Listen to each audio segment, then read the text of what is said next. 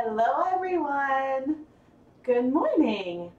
I am Rebecca from ChemKnits and I'm here today with another episode and I guess the final dyeing live stream of our ChemKnits Dye-Along Sock Blank Special 2. In all of these live streams we have been dyeing sock blanks, a combination of commercially purchased sock blanks from Knit Picks and ones that I wound myself on some hand crank knitting machines. I even used some crocheted blanks that I made by hand. And so today we are going to focus on some speckling and sprinkling. Today we're going to focus on some speckling techniques using a variety of dry food coloring sources, hand painting little dots, and even using some sprinkles, which is one of my favorite ways to achieve speckles, bright specks of color on yarn. So good morning everybody, welcome to the stream. Now the weather outside is really rough. It's very rainy and windy, so there's a chance that a tree in the neighborhood could cut my power or cut my internet.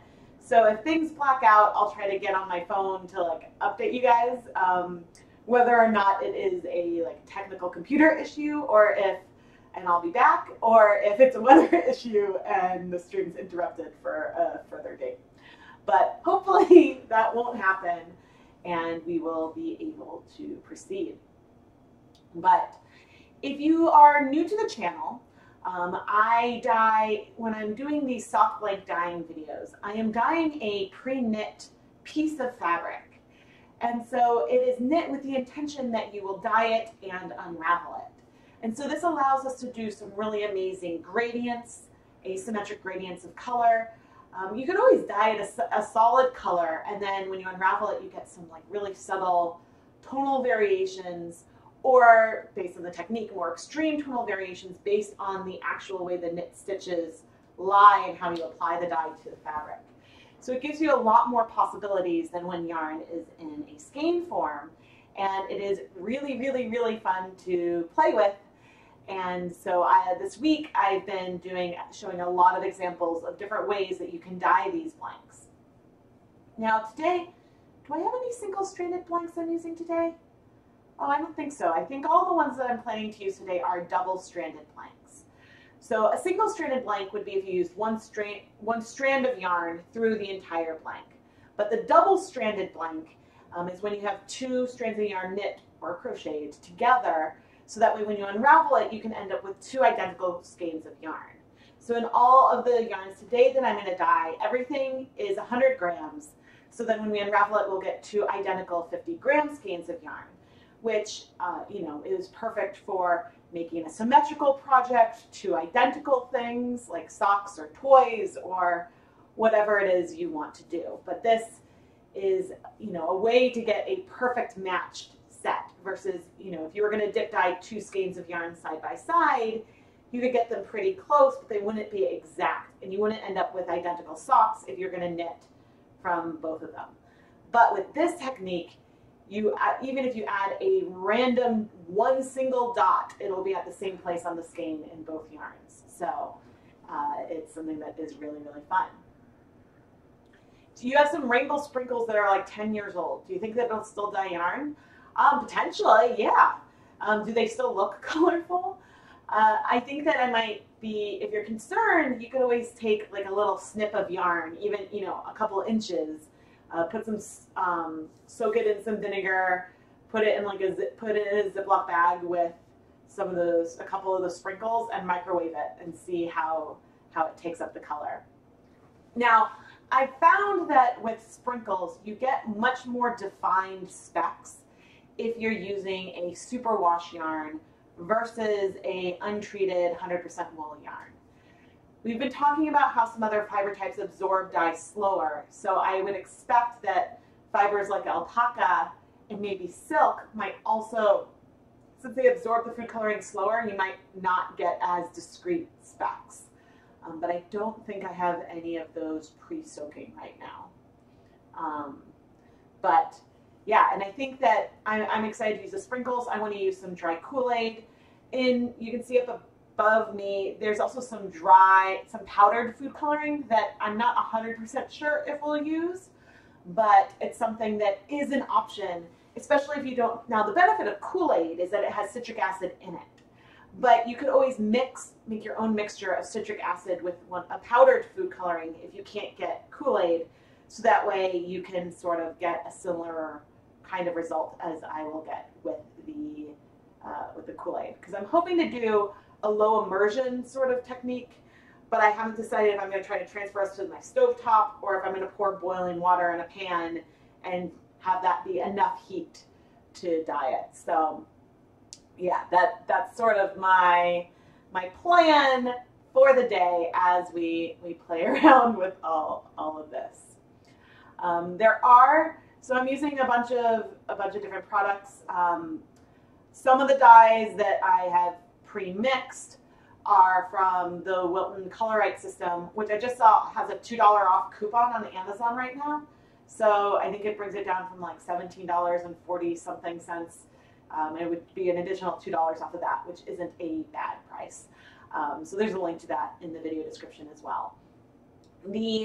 Almost all of the bare yarns that I'm using today are from Knit Picks, both in the commercial stroll blank that I'll be starting off with one, but also the other yarn bases are from Knit Picks, except for one, if I get to it, and I have one yarn base that's from Wool to Dye For. I'm not a Wool to Dye For affiliate, but I bought a sample pack of some of their yarns a while ago, and so I made a double-stranded blank out of one of their yarns that I'm excited to play with. So other ways, because people ask, how can you support me and support the channel? There's a few ways you can do that. One is if you want to buy one of the products I've mentioned, if you go through one of my links, then I get credit for the sale. On my website, ChemKnits.com, you can find some of the patterns that I've designed that I sell, and so purchasing the patterns is a way to support me directly. As always, liking, commenting, interacting on my videos, subscribing to the ChemKnits Tutorials channel is a big way to support me. Sharing the videos, all that really helps. But something else that you can do is if you look at the bottom of your chat window, you'll see a little $sign. And so if you click on that, you can do something called a super chat, which is a way to contribute directly to me without having to leave the YouTube interface. And so it's kind of like, I guess, a little tip jar. So if you're enjoying what you're seeing and you feel like contributing to the materials for future videos, that's something that you can do. Would a T-ball work to distribute powdered Kool-Aid? Probably. So what you can see, I guess right here, is one of them is a tea strainer for tea leaves. So yeah, I guess it's a T-ball. And I used that to sort of tap. When I think it was Dye Pot Weekly #1, when I was doing the speckling with dry Kool-Aid, I used that to apply the Kool-Aid in sort of like a diffuse manner. I also have, someone sent me a really nice present. It's this, let me grab it, this spoon. It's this really cool spoon, which of course I didn't link to because I forgot. So it's an OXO Good Grips Baker's Dusting Wand. And so it's this little, it's sort of like a T-ball, but one side has no holes, and so then you can fill it up, turn it over, and then you can dust with it. So unlike filling the T-ball, where like things would fall out right away, this would have more control, so you wouldn't lose some of your dust until you're ready to use it. I think my Amazon affiliate links might only be US, so I don't know. But this is a cool thing, and thank you. You know who you are. I hope to use this today. So that was a fun little present that I got one day. And yeah, all right. But the way I'm going to start, I'm not starting off with the dry Kool-Aid. I'm not starting off with the sprinkles quite yet, even though I plan and hope to use both of those at some point today. What I planned to start off with was one of my possibly favorite yarns ever. But this is something I did in skein form, not in a sock blank. So I'm sure that you might be familiar with this yarn. This is a yarn that I speckled using Wilton's Violet Food Coloring, and I used a fork. And the thing about this that was so cool, I did dilute the food coloring a bit, and I don't think the colors will really come through here, but you see breaking within these specks. So you see the magenta center and the bright blue, all from one color of food coloring.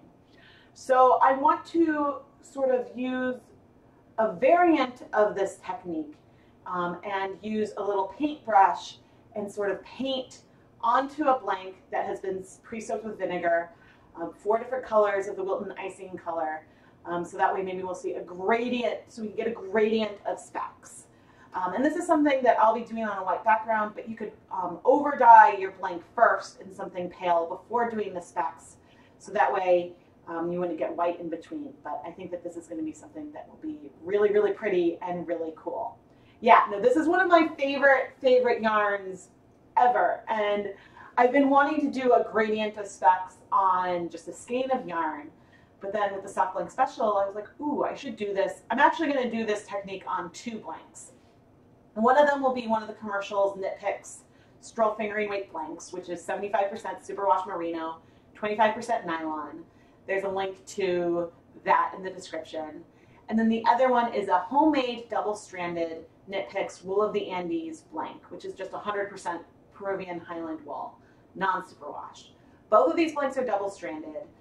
I made the Wool of the Andes blank on a Singer knitting machine, so it's thin and short, but it was a little hard for the machine to handle. It was really forcing the gears and was sort of frustrating to make. Like I was very frustrated during the process of it. So I don't really recommend using the knitting machines for that. However, I think that the blanks that you make from it might be cool enough that it could be worth the risk. So, oh no, did the video stop? I'm still here. Let me see. No, I think if the video paused, it could be an issue on your end. Try restarting the browser. I think things are still working here. So yeah, let me know how things are going, and we will see and get started. But yes, if you're having trouble, just refresh your browser. But yeah, let's stand up and get going. Oops. Oh, good. I'm glad you guys are still here. It's always a concern because it could conceivably, I could see myself in my streaming software and not be streaming anywhere. So I'm going to move everything aside to where it can stay dry. But so this is the dry food coloring that I have. I've never actually used it before, but it is an option for today. I have a bunch of these sugar sprinkles, which I don't think would do much if I were to use them in low immersion, because I think they would dissolve really quickly, but they give really discreet specks on superwash yarn. The specks that you get from them is a lot, you get more mottled pastels if you use them on non-superwash yarns. I also have these like round sprinkles that I had a coupon for Michael's, so I got them because it's like, ooh, individual colors of whatever you call these kinds. And I have some of the rainbow ones as well. And the other, oh, I have some of the long sort of like ice cream sprinkles here as well, in purple and black. And then this is the tea ball that it's like a tea strainer thing that I bought from IKEA at one point. So the yarns I'm starting with, I'm going to start with 2 blanks, and oh, maybe I'll pull out the colors before I do the blanks. So I have a plate and 4 plastic spoons. I would use a metal spoon, but I don't want to have the clank of metal on the dish because I know that that could be annoying.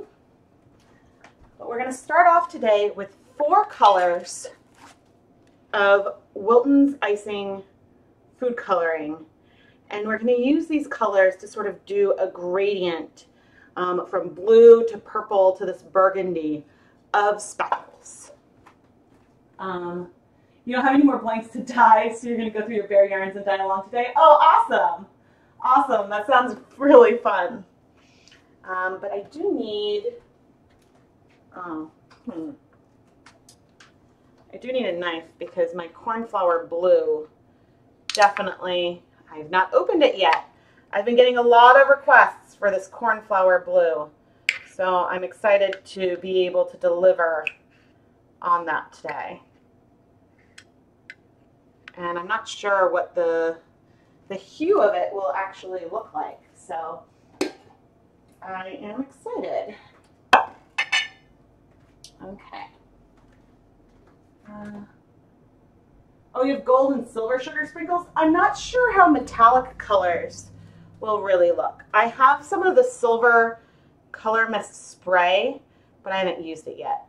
So I'm taking just the end of a fork full of each of the colors. And I'm doing this as just like an easy way to sort of have them so I can paint with them. And I have here, this is a little paintbrush that I got from one of the IKEA paint sets. I used it briefly in the stamping and stenciling video, and I used just some Wilton's Violet and sort of paint, like drew a little R, and it went really well. And if you're using tiny amounts of the paint, or of the food coloring, you can get color without adding excess dye on top, so it didn't really spread very far. So it gave really, really tiny specks of color. Now, it would be a lot faster. Of course, I'm not wearing gloves yet. It would be a lot faster if you were to do this and, oh dear, this is why I should have been wearing gloves. It would be a lot faster to add sprinkles to a blank using, just say, sprinkles yourself. So you could, oh goodness, there we go. How I got green on my hands. Pass, Rebecca. Wipe off your dye containers. If you wanted to make your own sprinkles with these colors, make your own sugar sprinkles, and then use that, you could probably do something pretty similar a bit faster than doing this manually by hand. But I sort of enjoy the intimacy of the process a bit. So, okay, here are our colors, and I really didn't take out very much of each of them here at first, but I'm going to set this aside. And so cornflower blue has, so the violet, royal blue, and burgundy. Does burgundy have any? Burgundy does have some yellow in it. But they also all have blue #1 and red #3. Oh goodness, I still have some more dye on that fingertip.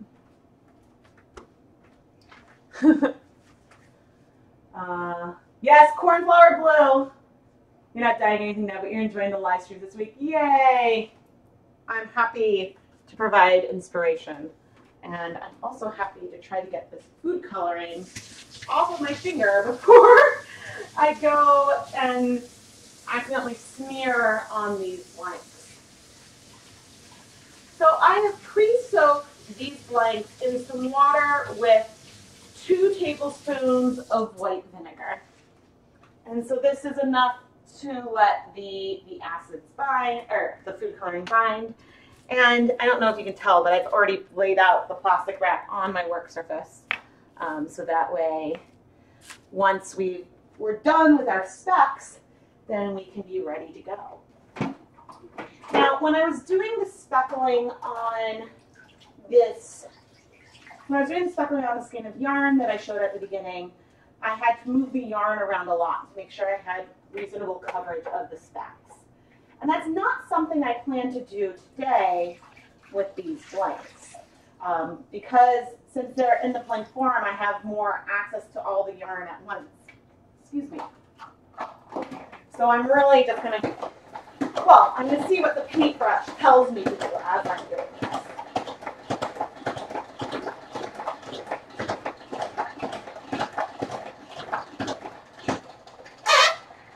Oh, so right now I am putting the yarns through my salad spinner to remove the excess water. You could hand wring, also wrap the blanket in a towel to squish out excess water, but I find you can still have some spreading of colors with low water, but it just sort of helps things as well. Okay, so here, now, oh, I guess I am planning to flip. So I'm not planning to flip over the stroll blank at any point, but I will flip. I forgot that this one wasn't a flat blank. I will flip the worsted weight blank. But you could also not do it and have patches of color. So the thing with the blanks is that you really have a lot of possibilities here. I mean, you can, you could draw lines, light lines across the fabric, and because it's across the stitches, that would result in some speckling, and almost like a striped speckling, because they would show up every few rows versus across the whole yarn. So lots and lots of possibilities. Okay, and let's move this chair a bit away. And actually, I think I'm going to zoom out a bit.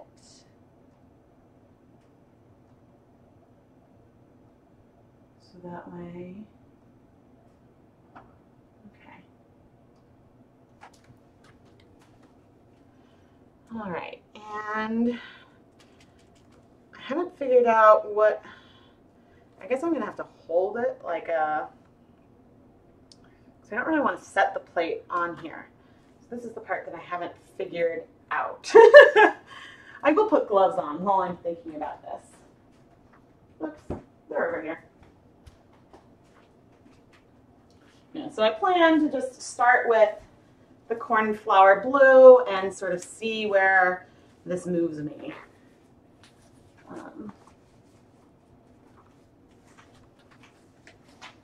But again, like if you're painting really thin lines, you will end up with specks. And you could do this in so many different ways. And I think that this is the cornflower blue that I'm starting with. So hopefully I don't drop any of these forks on here, but I'm sort of dipping the paintbrush into the dye and sort of removing some of the excess color. And then maybe I should have dipped this in some water first, but just sort of dipping and dabbing it on. It looks pretty dark so far. Maybe I want a tad bit of water in here. But it's fun. It really does feel like paint. And I feel like a little would go a really, really long way. So the nice thing about using a brush instead of the fork that I used in the other video is that the brush isn't going to catch on the fibers in the same kind of way. So that's something that is nice. But with each of these sort of like specks that I'm creating, we are, wow, a little bit of food coloring goes a long, long way. Yeah, I'm literally just doing dots. You can see how we're gonna have a lot of food coloring left over. And so the superwash yarn is a bit different because colors don't bind as quickly on the superwash, but I'm still able to get some really nice discrete specks. And even if they're a bit bigger, woohoo! I am seeing they're starting to spread. I'm starting to see some separation into some pink, purple, and blue down here. I'll probably rinse this and go into another color at some point, so that way I can But the nice thing is that the color penetration of this is pretty low as well. Should make a spot to set the plate down when I need to. The color penetration is pretty low, so that way even if I cover specks on a lot of this, there's still going to be plenty of white.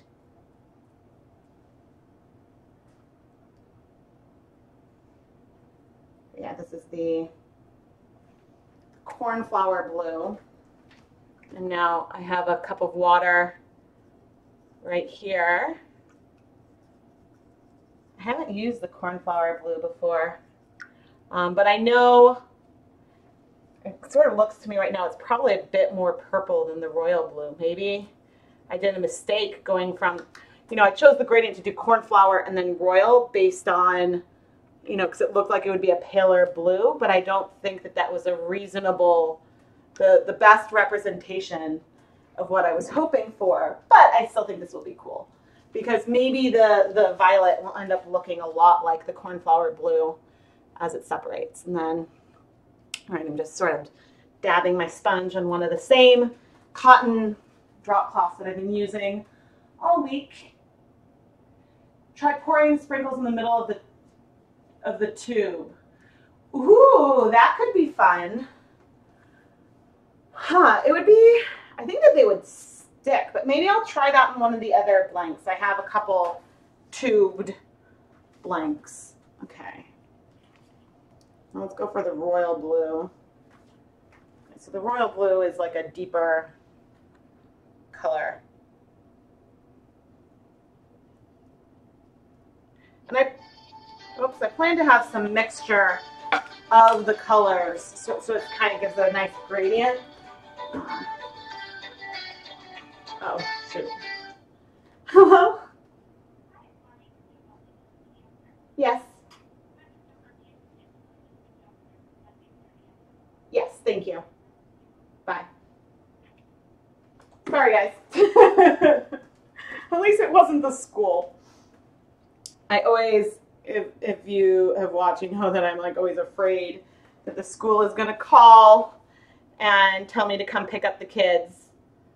Especially when I'm doing a live stream, because that would just be inconvenient.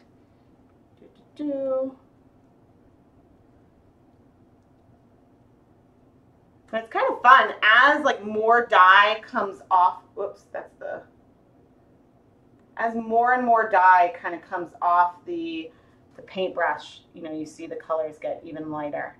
But I think, ooh, some of these are breaking. You know, because there's some teal in the cornflower blue.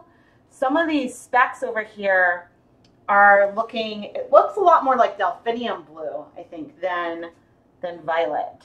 That's really cool. Now I'm a little curious what the royal blues will do, mainly because the royal blue, so it does have red number 3 in it.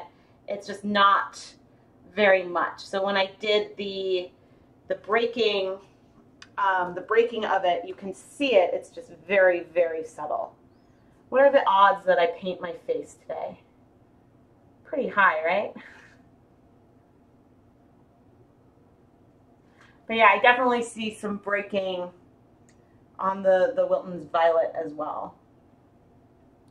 But the nice thing about this and doing this gradient is that, you know, you'll have specks in like the same location and where they mix in the same location. So if I was doing, you know, 2 skeins of yarn, it would be a bit more random, I guess. And I'll fill in, there's like a no man's land stripe in the middle, and that's something that I will sort of fill in as we go. I'm gonna get a tiny bit of water on there for this. There we go. Yeah, but I definitely feel like I could try to like write something here. And now, unlike the spray painting, I think I'm still getting penetration, or a lot similar to the spray painting, I'm getting penetration very close to the top of the yarn. Ooh, if I just barely touch it, you get the tiniest little specks. But I can also get some penetration more towards the back as well. But we know that when we unravel this, that we will end up with that as this unravels, we will end up with this gradient of the speckles that we wouldn't get if we were just starting in the skein. And I don't know if you can see the different hues. You all just held your breath when my phone rang? Oh, that's funny. Yeah, I think that using so yesterday I showed some of the food coloring markers, and I think those would be great for specs as well. Because they were a little hard to write with, just because I think you needed a little more pressure than the paintbrush. So I think it's a little easier when you can dab, dab, dab to get the color you want. But the paintbrush, you know, it's got more, there's more surface area along this thin tip than the marker had. So maybe if the markers were more of a long, what would you call it? Like a, not a pointy tip, but like a longer tip. That would be a bit easier. Adding a dip. This really does look like a painter's palette, doesn't it?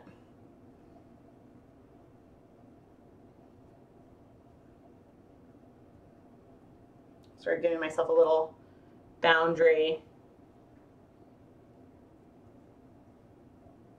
for my work. This is also going a bit faster than I had expected. So again, if you were to draw very thin lines and just do very, very thin stripes versus this more sort of random, haphazard way I'm doing it, you would get speckles.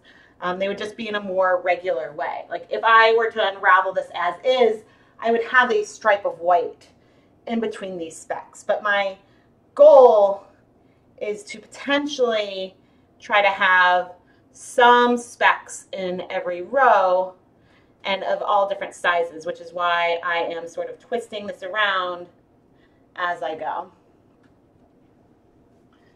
But yeah, and I think that time is also something that helps a lot here, because it will take some time for the colors to start to break. Like I see a lot of breaking around down here, and with the violet I don't see much yet. So if I were to be heating this right away, then maybe that's not something that I would see as much of. I'm sort of just twisting this as I go to even make, it feels like very much like very, very loosely covered with sprinkles. And so we could do something similar with using the sprinkles to make like a gradient of specks. And you could do another kind of gradient of specks where you could have them be tighter at one end and then get them closer and closer together at the other. There's just so many things that you get so much more control over if you are using, if you're hand painting, or, you know, versus doing something in the kettle or using these blanks versus a skein. And so the nice thing is when I flip over this worsted weight one to do the wrong side, the nice thing is that even if I don't have like the color sections exactly where they were, the two skeins will be identical, so it'll be awesome still.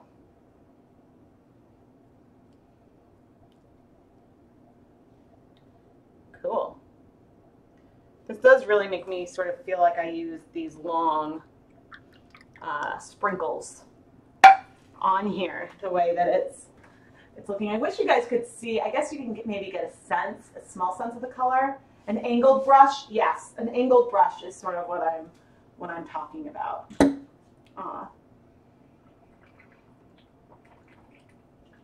But can you tell that the specks are sort of bigger here on the Wool of the Andes blank, and they're a lot sharper on the Stroll blank, which is the wider one closer to me. And I think that that's just because the colors will strike faster on the Stroll blank. And I'm starting to see my beautiful, beautiful little blue halos around my violet. It also could be that the stroll, or that the wool of the Andes is retaining a bit more water. But I'm going to get a tiny bit of water to sort of mix into my burgundy paint. Oh, that was a big splash. I really don't want to drop any of these forks on here. And I don't know if you can see all of these strands at the end, but I'm sort of speckling that too.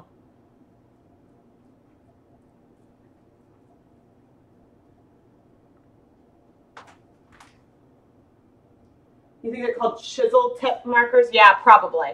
That sounds right. Chisel tip. I'm not a marker or pen enthusiast. And so when we're done with these blanks, you could set the color to them in a couple different ways. Now, if you were unhappy with the color and I was just going to say, okay, I'm going to rinse this out, you would probably be able to get some of the color back out, but a lot of the color, especially on the stroll blank, might potentially already be bound even without heat. I don't know if you remember when I dyed, so again, this was Dye Pot Weekly #1, and I was speckling with dry Kool-Aid. And what I was doing there, so when I was first, I was like, oh, I want to over dye this with just some, teal Kool-Aid. That would be really cool. That'll be really fun. Let's do it. But when I went and I did it, the color struck so fast to the stroll that I ended up with more of a mottled, more of a semi-solid than I was sort of hoping for. So, or more variation of that tone. This burgundy is a little thicker than some of the colors. Now the burgundy, even though it has blue, probably will not give us a blue halo, but we might see like a darker and lighter pink sort of halo over here. But I think that this is actually a kind of fun little gradient and subtle. I'm not sure if a gradient of specks quite like this is something that you've really seen much of. I think that gradients, people tend to do gradients as more solid.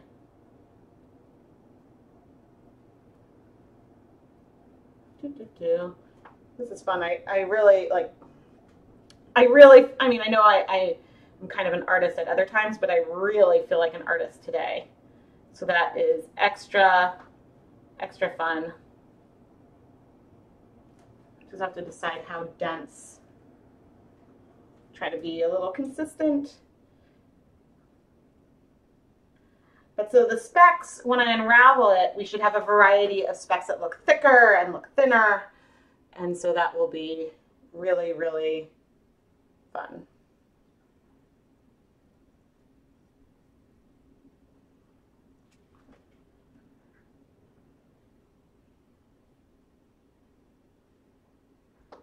Adding some to the no man's land, so then I can add some violet up in there and kind of go backwards back through before I flip the Wool of the Andes one over.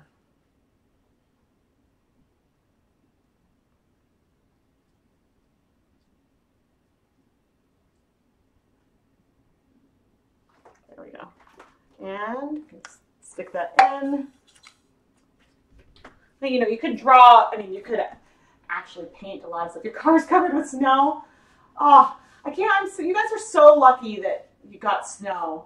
I guess it's variable. I don't know if people are having snow days or what, but I wanted some snow.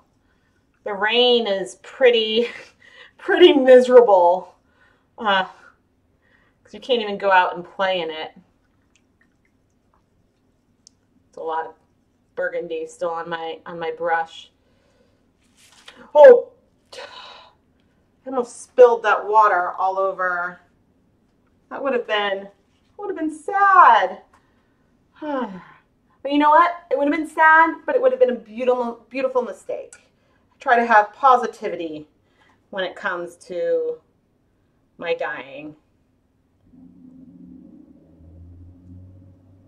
So I'm coming through this section to sort of have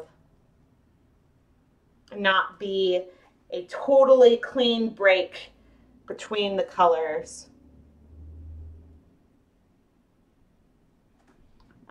So that way, you know, there will be a little bit of a transition period.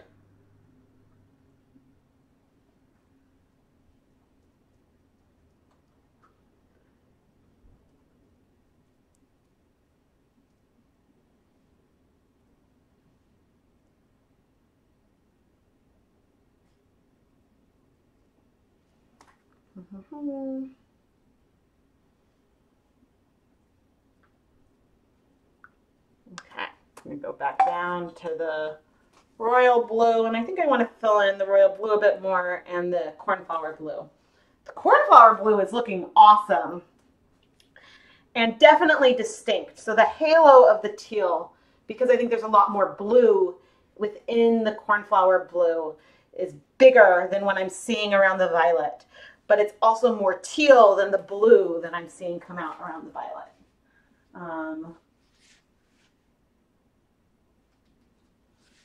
Oh, funny. I think I don't have, I'm missing some stuff.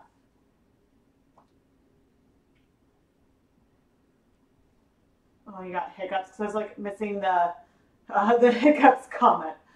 But if you're just tuning in, today's theme of the Sock Blank special is speckles and sprinkles. So right now I'm hand painting a gradient of speckles using extremely, extremely, extremely concentrated Wilton's icing colors. So with very, very little water, I'm using it very much like paint to add these speckles. And so that way, you know, there's not like a lot of extra dye. That I don't think that there'll be much that will be rinsed out when I'm done with this, but we'll end up with this really cool gradient of speckles when we unravel it. And I'm doing this on 2 different yarns. I'm doing this on the Wool of the Andes worsted weight yarn. This is a double-stranded blank up there. And on a Knit Picks blank that is the Stroll fingering weight yarn. So the wider blank is 75% superwash merino, 25% nylon. So the colors tend to stick a bit faster to it. But what we're getting from this technique is we're getting some really cool halos, and so the speckles are sort of multi-dimensional, which is not something that you get as much as if you're going to speckle. Well, you could still get it if you're going to speckle with dry colors of something that broke. But I made this Wool of the Andes worsted weight blank on my Singer knitting machine, which, even though I think that the yarn that I'm going to get from it is going to be awesome, and I'm really excited to unravel it, I do not, and I might break my own recommendation, but I do not recommend trying to do anything double-stranded on the crank knitting machines I've reviewed, unless I only recommend it if, you know, you're willing to risk breaking the machine, because I could hear the gears struggling and I knew I was risking breaking the machine entirely. So, but this is so, so fun. I mean, it takes some time, but we start to see these like hot specks of blue amongst the violet, and it's just so beautiful. So, so, so beautiful. Okay. Grab a little water. I definitely want to fill in the cornflower blue over here. Now, you could, and I'm sort of rotating the way I have the brush. I don't really want there to be any stripes of color. I sort of want, or stripes of white. I sort of want the colors to be, you know, there to be specks throughout. I'm sure there might be some longer specks of white, but that's fine.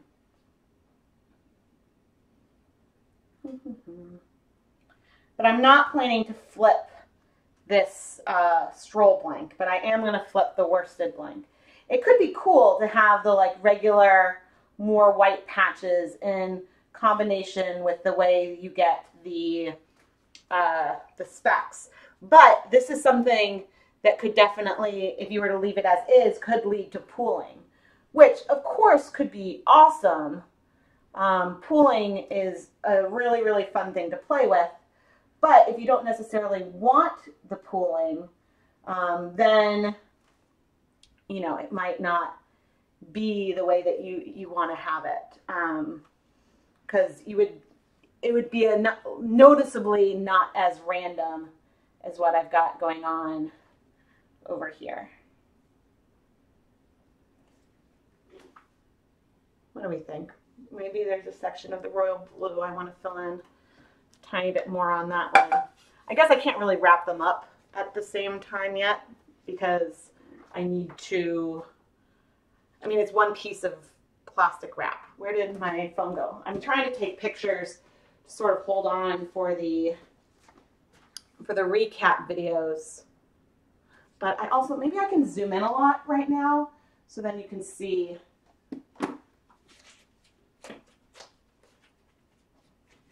Let's see if I can zoom in a bit more.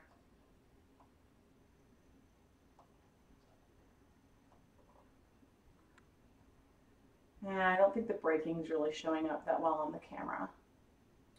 Just too bad, because I'd like to, actually, maybe I can do the old snap a picture with my phone and then hold it up, because sometimes that's the best way to show you guys some of what's happening. Okay, here is a close-up of what is happening with the cornflower blue. So I'm not sure if you can get the hues from that, but we've got the pink with these teal halos around it. And I'm not necessarily seeing any breaking with the burgundy, except more of a hot pink halo. Just like with the royal blue, I'm seeing just sort of the brighter blue halo. But it is very, very fun. It's too bad, even on here, the specks are very, very subtle in terms of the colors. But it's just fun. It'll be really, really awesome when we unravel it. Instead of plastic wrap, would very light vinyl do the trick? Can you microwave vinyl? That would be my question. So now I'm going to flip this over so I can add some speckles to the other side. Maybe I'll start with the royal blue since that's the one I wanted to fill in a bit more on the stroll blank. I think the royal blue is over here. Now these colors are so concentrated on my brush that I don't care that my water is taking some dark color there. I mean, that might have been there could definitely be some rose. Oh, maybe. See, I could just keep speckling a really, really long time. It would not be hard to just keep going and going and going. It's hard to know when to stop. So the point of when to stop is when you're happy with it. But here I am doing if I were to sort of cut the blank down the middle, not that I really want to play with sticking of these, if I were to cut it down the middle and lay it out flat, it would be about almost as wide as the stroll blank is right here. But, so if you're just tuning in, the one that I'm currently speckling, the narrow one, is Wool of the Andes. It's 100% wool, but it is also a double-stranded blank. And this one is the Stroll Superwash Nylon Blend, the flat blank. I'm sort of wiping the brush off. I'm like already so pumped so pumped to unravel these. I don't think you can really understand how excited I am. And so a little bit of water and just thicken it up. But I am sort of in these no man's zones doing a little bit of both. And I'm going to do some on this top part so they go all the way to the end.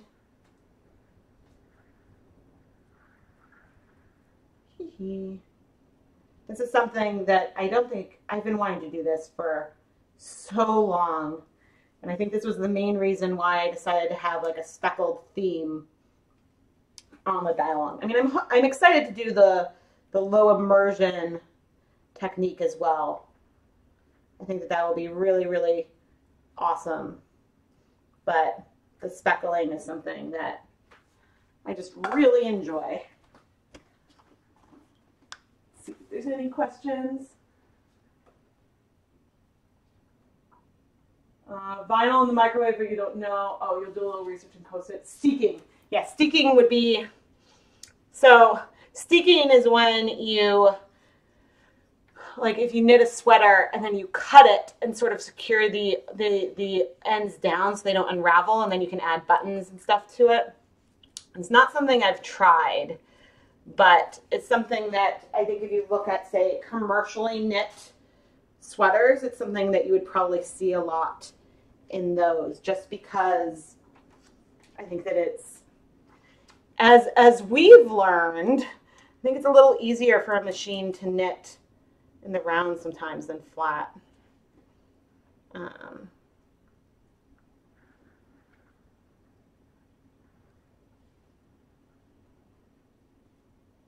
Because, you know, I wanted to add some more there. And then let's do a few so we can overlap with the burgundy. So the 4 colors I'm using, in case you tuned in a little later, these 4 colors are Wilton's Violet, Wilton's Royal Blue, Cornflower Blue, and Burgundy.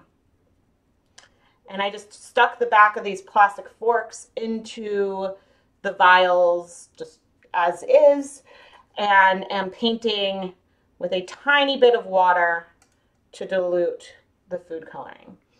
And I had already speckled the first half of this worsted weight blank.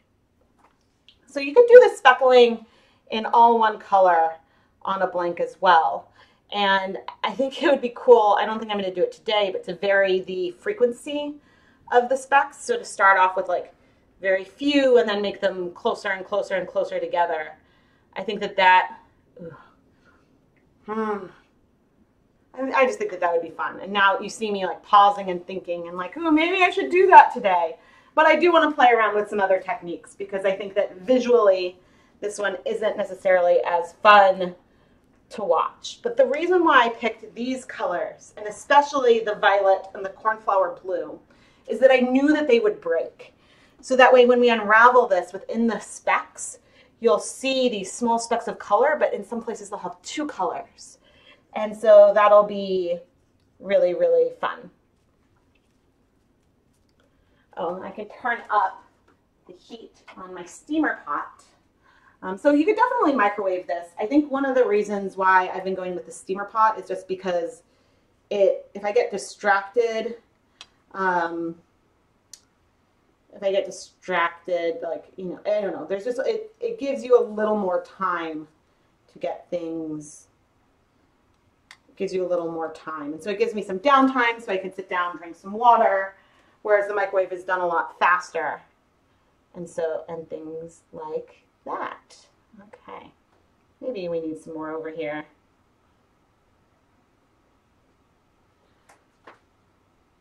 There is blue. So the burgundy does have some of the blue #1 as well. It just doesn't really, it doesn't really break into blue because there's so much red that by the time, whoops, come on spoon, give me some more color. By the time the reds come out the, oops, hopefully I didn't mix that too much. By the time the reds bind, like the blues bind pretty quickly. So, oh, and I pre-soaked both of these blanks in water with 2 tablespoons of white vinegar. So that way when I steam it, there's already acid in here. But I do think it would be fun to play around with letting some food coloring absorb to yarn and then spritzing it with vinegar after the fact. I think that that could be kind of fun. I do not want to drop, now that I am closing in on this, now is not the time to drop something on here and mess up my gorgeous gradients. But I think that this is going to be really, really cool. And we've got actually a lot of food coloring in this cup right here. But I've been saving a bunch of the rinse water and stuff because that's a good, fun candidate to do with some color breaking later on. Yeah, so now I've got my steamer pot ready to go. I'm going to start wrapping these up.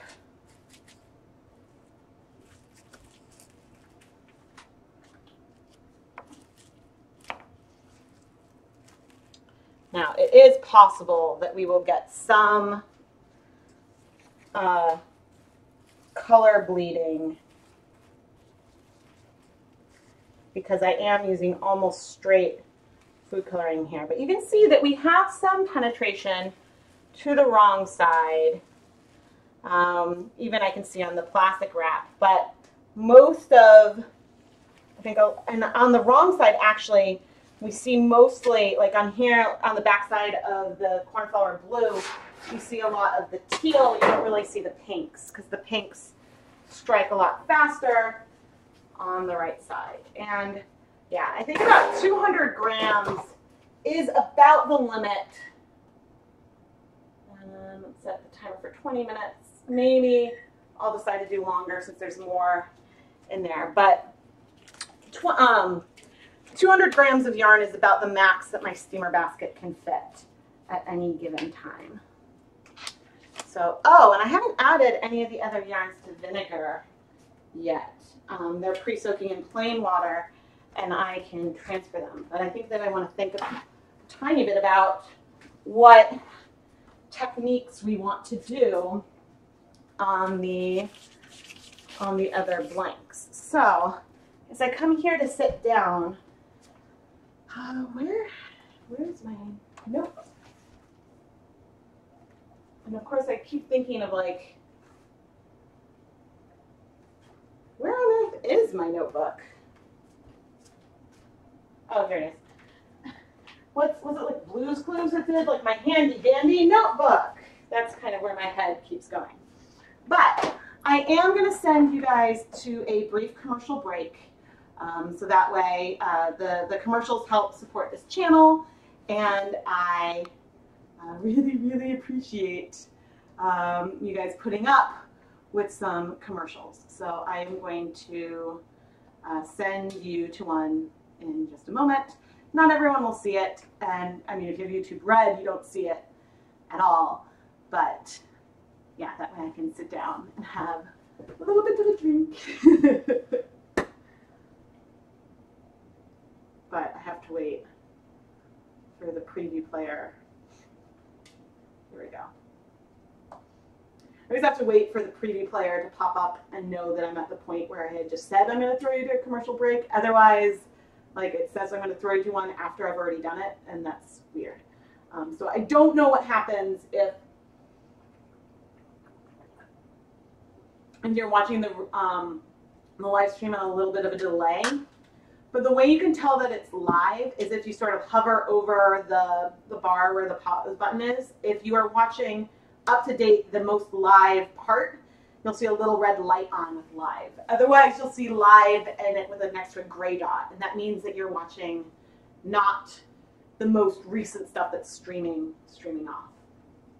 So I can pull up the chat. And, woo, it's windy out there. Oh, you did some snow dyeing wool? That's awesome. If there's any questions that I missed, please let me know. There's a lot of chat and it's a little hard to scan as I'm standing up. But to recap for people who are just tuning in, I am Rebecca from ChemKnits, and this is the last dyeing live stream of our soft blank special. I will have a lot of pre-filmed, non-live recaps of the different yarns of the different blanks that we dyed, and I'll have probably, not 100% sure if it'll happen sooner, but probably next Tuesday, I'm going to try to do an unravel-a-thon, where I'm going to sit and unravel as many of these blanks as I can in a sitting. And once they're all unraveled, I'll do another recap of the dry blanks and then the yarns that they turned into, so that way you can see, because I know the resolution isn't always great on these live streams, but then you can see a little more about what happened and then know which live stream you want to check out if you want to watch some dyeing. But so in addition to watching the videos, if you want to support the ChemKnits Tutorials YouTube channel, please subscribe if you haven't already. When you watch a video, if you enjoy it, give it a thumbs up. I think that helps it show up more on search results, and so then more people can see it, and so that helps me. And you can also, if you're enjoying the stream, there's a little $ at the bottom of the chat field. And so that is super chat. So that you can use that for two ways. One is sort of a tip jar to contribute to the materials and everything that I use in these videos. The other thing is if you want a comment or question to be highlighted above the, and stay up longer, it's a way to get your message to show up in like a bright colored box, and it really stands out and makes it noticeable. But I do try to respond to all the questions that I see. Occasionally the chat runs a little fast, so that can be a little hard to do. But mainly it's a tip jar. So so that's there. But right now, while the yarns, the two 100 grams of yarn that I just dyed are steaming in the steamer pot, I'm just sitting for a moment to drink a little bit. I had a snack before I started, but I might need to at some point have another snack. I've got a rogue, there we go, piece of hair coming out that's bugging me. But when I'm curious, so the last time I tried this speckling technique, I used a fork and I used just Wilton's Violet on a skein of the Stroll fingering weight yarn. And I'm not sure if the purples are reading through, but we got these specks that were purple but spread into blue. And so using the brush that I used today, I'm expecting the specks to not be as long because there's less liquid that I added at any given point, but we'll still see some teeny specks and some teeny breaking, I think, when we unravel this yarn, and it'll be really cool, and we'll get obviously the gradient of the 4 colors, so that way they become mittens or something, you'll see like it'll be speckled, but you'll get this gradient of the speckles, and I think that will just be really, really kind of snazzy. Snazzy. Oh man, sometimes I just, amuse, even, I get amused by myself. But, okay, so I have, how many other, okay, so I have 3 other skeins of yarn that have pre-soaked with no vinegar. I'm tempted to do some speckling with a low immersion technique. And I sort of want to try it on the work surface, but maybe, and we could play with that with some sprinkles and stuff as well. I don't know about adding sprinkles into the dye bath. I think that with the sugar sprinkles, they dissolve really fast, so you wouldn't get much color. But yeah, you can see that I'm sort of brainstorming what I want to do and what yarn. So the 2 other blanks, so the strobe blank I'm sort of saving for that low immersion. And I plan to use some Kool-Aid with it, so that's why I haven't added any acid to that soak yet. The other 2 blanks that I have are a thin, so it was a Singer knitting machine knit one, and they're round with 2 strands of Bare Knit Picks Hawthorn yarn. And so that yarn is 80% superwash, superwash wool, I forget exactly the breed, and 20% polyamide, which is basically nylon. It's just another name for nylon, and I don't know why they don't call it nylon. Maybe because I don't know if there's a branding thing or something, but it's basically a superwash wool nylon blend as well. But it's, I think it has fewer plies than the Stroll, so it's a little different.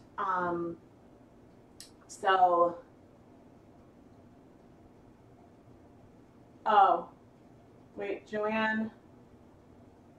If the food coloring will stay darker, it will become paler with washes. I guess I didn't see the first part of that. Are you asking if the food coloring is wash fast? In my experience, the food coloring does stay in washes. I recommend that you wash on cold, but that's the case with all acid dyes. So acid dyes bind through a combination of ionic bonds, hydrogen bonds, and some van der Waals interactions, which are bonds that can be very, very strong, but they can be disrupted. Whereas if you're using something like fiber-reactive dyes, the bonds between the fibers and the dyes are through covalent bonds, which are stronger and a lot harder to disrupt. You need more of a reaction to disrupt it versus a change in condition. So with things like with acid dyes, you should wash on cold and keep the pH neutral or acidic, because if it goes, so you don't disrupt and get bleeding. But I have things that I've used and washed that have retained their food coloring for years. I have a video on the channel where I machine washed a swatch and compared it to one that I didn't wash, and you can see that it was really color fast. Can you dye with grape Fanta soda? Maybe. I've gotten a few requests for the grape soda.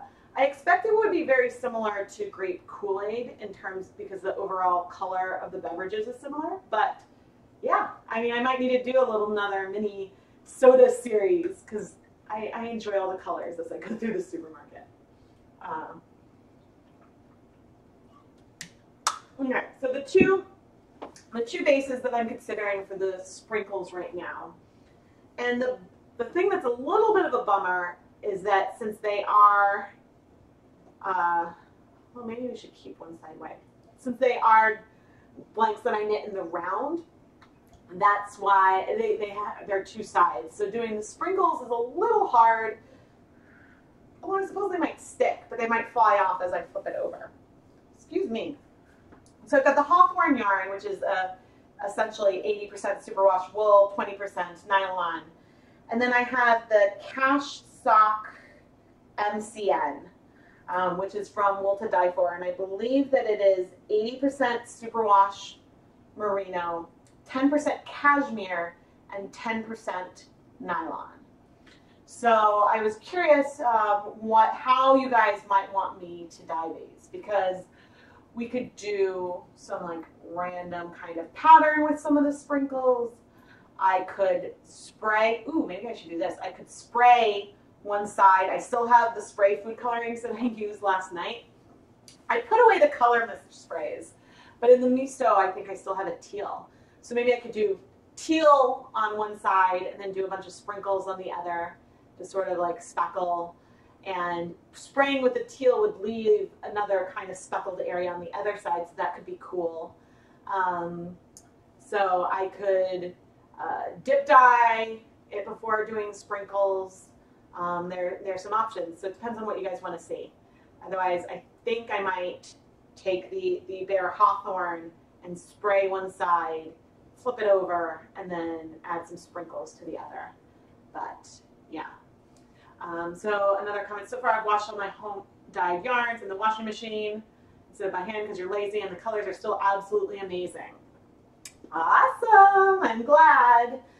It's always I've had some commercial yarns that when I've you know, to block. Oh, there was one that had gorgeous, gorgeous colors. It was a silk. And then I soaked it so that way I could block when I knit out of it, and then all the reds came out. And I was like, no! I was excited by that. So it's always kind of a bummer when something like that happens. But, you know, it's not just an indie dyer problem. It's a problem with bigger manufacturers as well. But if I don't see any other suggestions popping up, I know some of you guys are dying along at home, and so that's cool. And that I also can be, love the spray and sprinkles idea. Awesome. Okay, thank you. I just needed like someone to weigh in. Oh man. Oh. Yeah, I did the, ooh, but should I do that? Okay, but should I do that on the cashmere blend? Or, no, I'll do the hawthorn first because that's thinner. So this is similar. I did some double-sided stuff like this last night in the spray special. But, oh, first I need to add this to the vinegar solution. The yarn has already, whoops, I'm getting, oh no, what got tangled? Oh, I grabbed the strand of one yarn that I didn't mean to. Okay. All right, I'm working it out. Oh dear. Okay. Here we go. All right. I've already pre-soaked the blank in just tap water, but I have another bath that has vinegar in it as I do the, oh come on. Yes, I do the sniff test to make sure I'm looking at the right one. And so it won't require very long to be in the vinegar bath before we're ready to go. But I am making a bit of a mess. Whoa. And the steam, oh, these specks are spreading out. It's really, really cool. I can't wait to show you. Oh, where's my tongs? Uh-oh. Keith. The wonderful, wonderful Keith does the dishes around here. I found them. They're in the dishwasher. Sometimes I'm like, oh, this tool does not need to be washed because I will be using it again. But then sometimes I can't find anything. So last night, if you didn't see my spray paint soft leg special, I used the Wilton Color Mist sprays and then played around with a few other options. Oh, I might only need one piece. Oh, I guess I'll do two in case I have to arch it in sort of a rainbow again. I played with some different methods of adding spray paint to, or spray food coloring to the yarns, so that way you could get something that's refillable.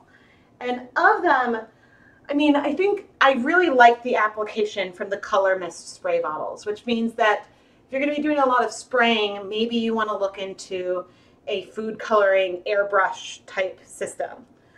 But I also really enjoyed just, I think these almost might be like little perfume spritzers. All of the sprays worked pretty well with stencils to add a pattern to our yarns, but I was surprised that I thought that my favorite would be this pressurized sprayer that's the Misto, which is made for like olive oil, so that way you can use a non-aerosol, oil spray for your cooking. I really expected that to be my favorite. So I was surprised when, it really does, the dye comes out. It's definitely pressurized, but it was hard to feel, maybe I would need to practice with it more to feel like I had control. Now, my least favorite, just because it's a little unwieldy, was the massive bottle that I got at a home improvement store. But, if it's what you have, it still, I think, all of them gave nice, shallow, kind of, whoa, I'm echoing in my pan. That's cool. All of them gave really shallow color penetration. So all of them are good candidates for lightly applying color. And the reason why this might not make a huge difference, oh dear, I had some color on my gloves. That's okay. Oh, bummer. When you forget to go wash your gloves off. So a little bits of pink on there, but that's fine. At least it's a double-stranded blank, so it'll be in a couple spots, and it'll feel intentional. So I'm putting it through the salad spinner to remove as much of the water as possible, but I also sort of, did I get very much? Yeah, I got some. I also wring it out beforehand, so I think we're pretty good there. But removing the water helps prevent colors from spreading further. Now, it would be interesting to do a side-by-side comparison of the way colors spread out in the microwave versus a steamer basket. Oh yeah, this is the one that was going so well, and at the very end, I really messed it up. I forgot about that. I'm like, it was going so well, and then close to the end, all of a sudden, I was trying really, really quickly to finish the blank, and it just, like, all the stitches went a little wonky. But I'm going to spray paint one side with the misto that has a teal mixture, and depending on, depending on how much there is, maybe it'll end up being more of a gradient with another color. Then I'll flip it over and we'll do some different sprinkles on the other side. Some of the spray bottles you've used have leaked, yes. And no, I have not tried beet juice yet. Microwave versus steamer, yes, please. Sure. I mean, I prefer to use a steamer when I'm doing oh, the timer's about to go off, so I'll hold off for a moment on spraying here. And of course I lost my train of thought. The steamer basket is like, when I'm using acid dye or non-food safe dyes, I prefer to stick with the steamer basket, mainly because I don't want, I do not want to have to deal with cleaning my microwave. I think it could be safe to use the microwave. I mean, I use my kitchen counter and kitchen sink and just clean things off, but for some reason, I just, with the microwave, since it's a little up high and a little hard to clean, it's just something that I'm less interested in. But I will say that even though, you know, we're steaming in the steamer basket and it's a lot wetter than things get in the microwave, how will I pick this up? So I can show you guys. Things get a lot wetter. You don't really get much water transfer, especially if you're dealing with yarn that isn't wrapped up. You might get some dye in the water beneath, but the water is clear right now. So this is our yarns that we did before, and so you can see on the wool of the Andes, you see a lot more of the color spreading out. And I mean, we're looking at the wrong sides and a little of the plastic wrap where there's some spreading, but I think this is going to be so cool. Hopefully it won't take too long to cool off. Place that over there. Okay. And you love pickled beets. Oh, this pickled, I don't think I've ever had pickled beets before. I like beets though. Okay, so you can see how powerful this is. I'll need to wipe this up, but oh, the nice thing about the miso compared to the other sprayers is, I mean, it's taking a little bit for me to get the level of coverage down, and there's some dripping, but I think maybe if you were to add some, vinegar, or not vinegar, some alcohol to the spray, you might be able to thin out some of these drops. So it's not even by any respect. And it's definitely taking some time. Oh, because there's less liquid in here now. Ha! Yeah. I don't even think that that I'm out of pressure. I think I'm just out of liquid too. But I will deal with that another time. But I got really good coverage of our yarn here, so that's good. And wiping this up so that way I can flip it over without adding too much of this extra dye to the yarn. I have found that, so if I were to start touching this right now, my hands would definitely get covered in food coloring because, like, I mean, the dye hasn't completely absorbed, but I'm excited to, you can see that, you know, there is some color penetration here to the wrong side in some of the spots, but actually we've got some really cool discrete specks from this as well. And there's the extra. And this time, for picking up the sprinkles, actually, well, I am going to wash off my gloves and dry it, but then I'm going to take the gloves off, I think, to start playing with these sprinkles. And I have a lot, so we can play with a bunch of them. And I like, you know, since we have a consistent color on one side, we can really go wild on the other. And there's something then that holds it all together. So that's nice. But I do want to come in and, oh, here's our, to take a picture of the other side, but that's okay. The recap will survive. Let me see. I'm just popping back down here for a minute. Thankful for the shower curtain. Yes. The miso spray is very powerful. Very, very powerful. But I guess at first I wasn't sure, you know, I thought I liked the little pens better, but those, it's hard to get like a line.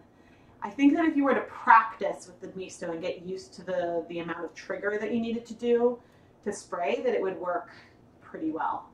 And the other nice thing about the shower curtain is that my countertop is so dappled that it gives kind of more of a consistent backdrop for this too. So, all right, so I have a mixture of a lot of different sprinkles, and many of these I have never even opened up. But I do want to start with these non-perils, I don't know how you pronounce it. I'm really, really bad with pronouncing things. Now, obviously, when I'm wearing gloves to keep from dyeing my hands, and if my hands are wet, I certainly risk adding color, adding these specks of color to my fingertips. So that is just something to keep in mind as you're doing this. Yep, and you might, okay, I guess I want to put the gloves back on. Or maybe I just don't care and I'll just get some food coloring on me. But you can see that I've got a nice little rainbow on the palm of my hand right now. Some of these have shakers, so that's nice. I really like these sugar sprinkles. I think that they are really cool in the way that they add their specks of color to yarn. I want to make my own. Some of you have given me some recipes for doing that, and I would love to do that at some point. I'm very, very excited to explore that more in the future. I think that if I'm going to try using some of these with some low immersion lighter, I would lean more towards the kind that are a little more substantial than the sugar sprinkles. I think that those would dissolve a bit faster. But so I was excited. Oh, do I have little containers to put? I should see if I have some good little containers for those, because I thought I saved. Because the one problem with using them is when the containers that they are, if I'm not going to use all of them, then I don't want them to go to waste or get mixed up. But I guess I'll just use some of the, oh, do we not have another shallow one? Oh, come on, Rebecca. Okay. What? Okay, I've got 3 little dishes. I was hoping that this had like a nice way that it opened up. But so the ingredients in here: sugar, cornstarch, dextrin, wax. This is blue number 1, yellow number 5, and red number 40. And the purple is red number 3 and blue number 1, just as we'd expect. And the blue is just blue number 1. So there we have it. Our little sprinkles. Which, I mean, these just look like something that I want to play with anyway.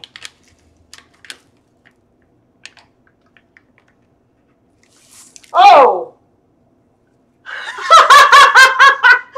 Did you guys see that? This is staticky over here. Those, when I picked this up, those just sort of went everywhere. That is really, really funny. Okay, let's use these in 2 different sections. That is funny. That is really, really funny. The thing about using these sprinkles that is cool is that a little goes a long way. They do almost look a little metallic-y. They have a shimmer to them, which I don't think is going to do much of anything. I am curious, maybe I'll use some of these purple ones after the purple sugar crystals, just to see if I notice much of a difference of anything. Yeah, so the downside, I mean, I got each of these containers for less than $1, which was great, but I can see, since they don't have a container, that that's kind of a pain. Let's use some of the black sugar crystals. So the Wilton's black spray on stroll yarn tends to read a bit black, or sort of like a gray. On the Wool of the Andes yarn that we did yesterday, it ended up, ooh, am I gonna lose? I don't wanna lose the ingredients. On the Wool of the Andes spray that we did yesterday, it actually does look sort of like the mauve burgundy kind of color. Well, all right, losing the instructions, that's fine.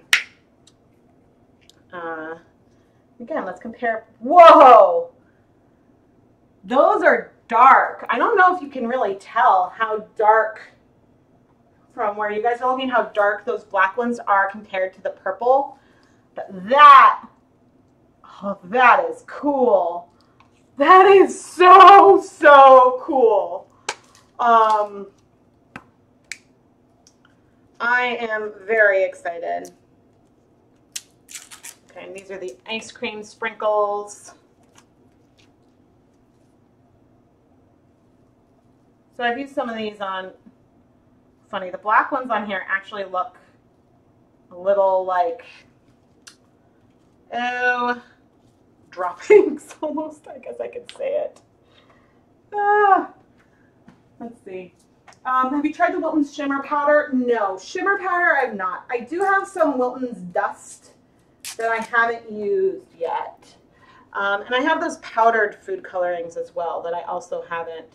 These have a lot of color in them. It's kind of nice. And I sort of want, oh, maybe I'll do some more rainbow over here. So I think the rainbow doesn't have any black. When I picked, because I was in the cake decorating aisle at AC Moore, and so I picked this rainbowy one because I wanted one that had the bright, like the least amount of white as possible. Sort of adding some more. So with the sugar sprinkles, those might start to dissolve a little faster, but these black ones are cool. Oh, I haven't used the green sugar sprinkles. Maybe I'll use this bright blue again, just because have it. You can see that, oh, and some are going on the floor. But it's sort of a nice, fun little candy, like a candy decorating. And so these, you know, will give, some of the speckles will be really small. Like these sugar sprinkles give teeny, teeny, teeny speckles. Ooh, let's do, so I've got this extra little mini skein of the yarn.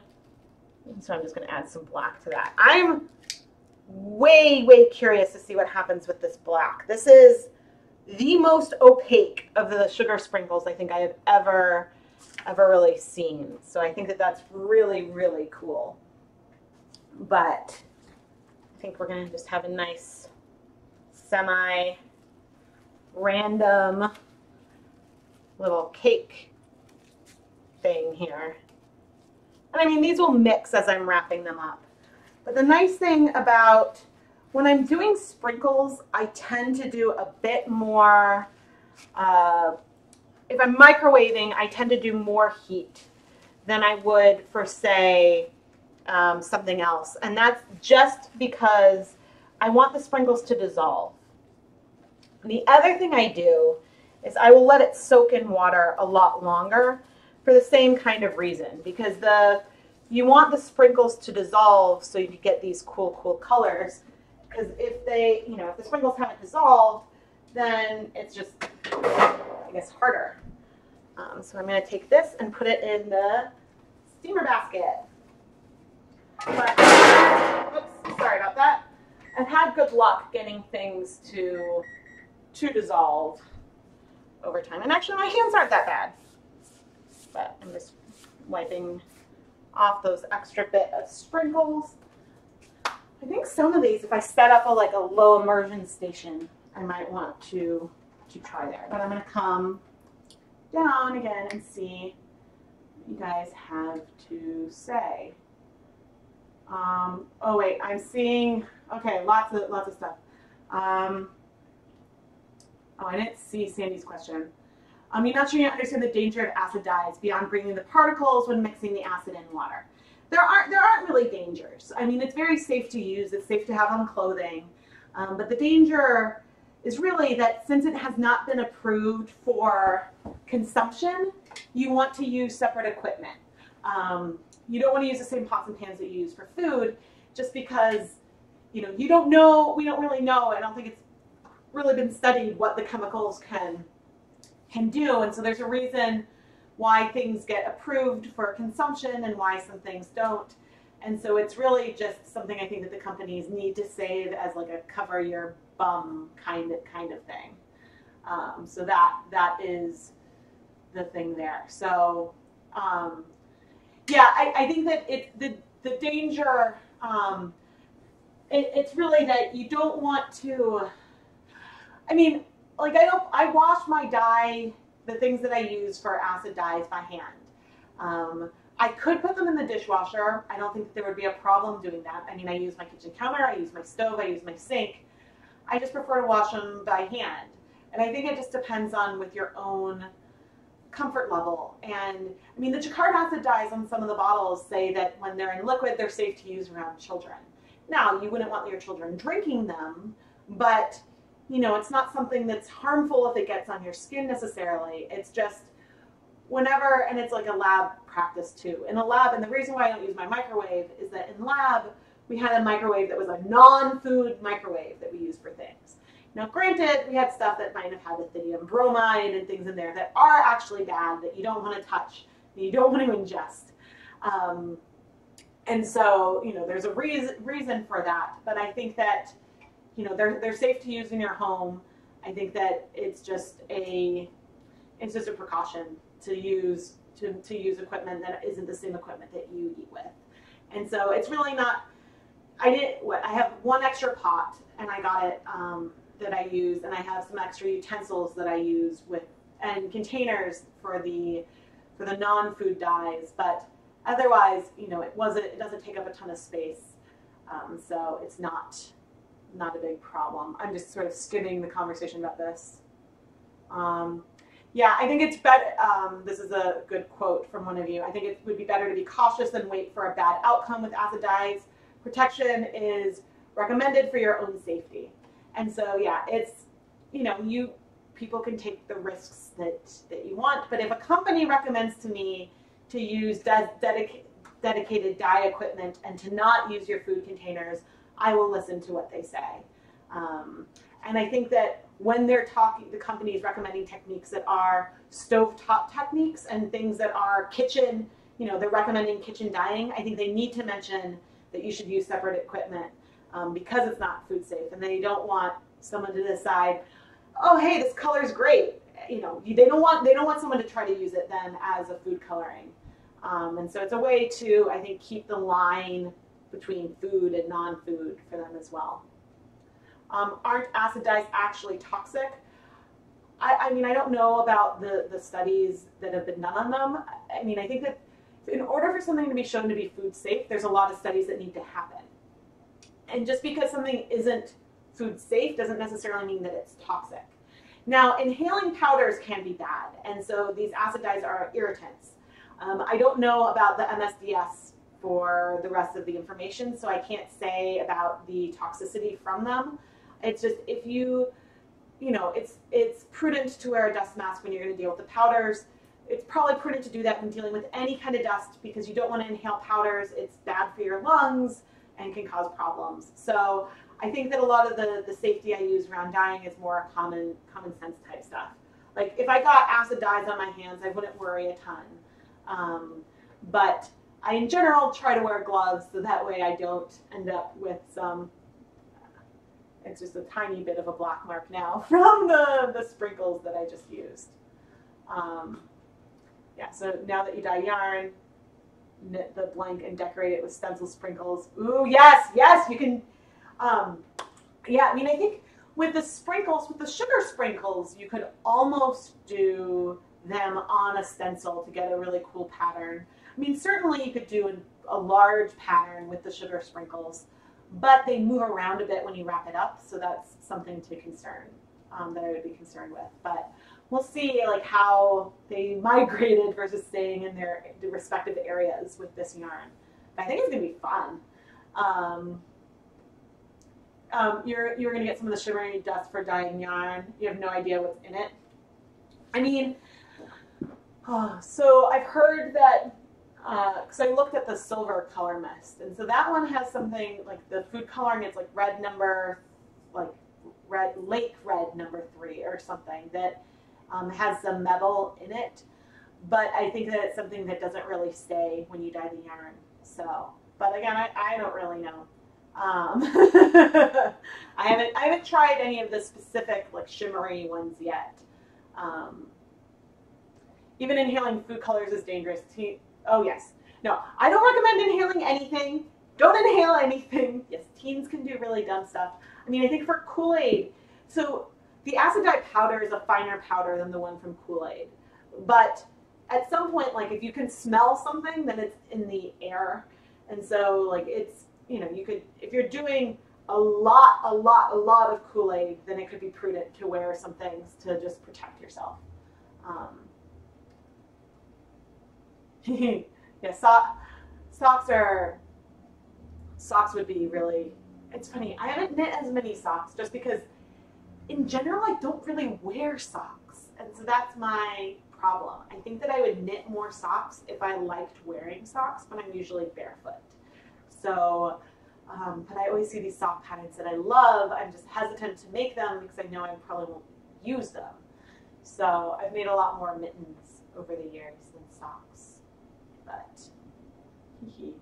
yeah, so I think that I am going to, there's some time on the timer, I think I'm going to take a quick little break, which might involve me muting this as well. But just for a brief break, and I'm going to send you guys to a commercial break, which will support this channel, and it's stuff that I really appreciate you hanging tight through the break. And when I come back, we will dye some more yarn. So thank you for your support. And oh, And you can always use the little $sign on the chat as super chat to leave a little contribution to help fund more materials. That's another way that you can support this channel as well. But I will be right back. Whoops, wrong camera. And I'm going to be going on mute for a little bit.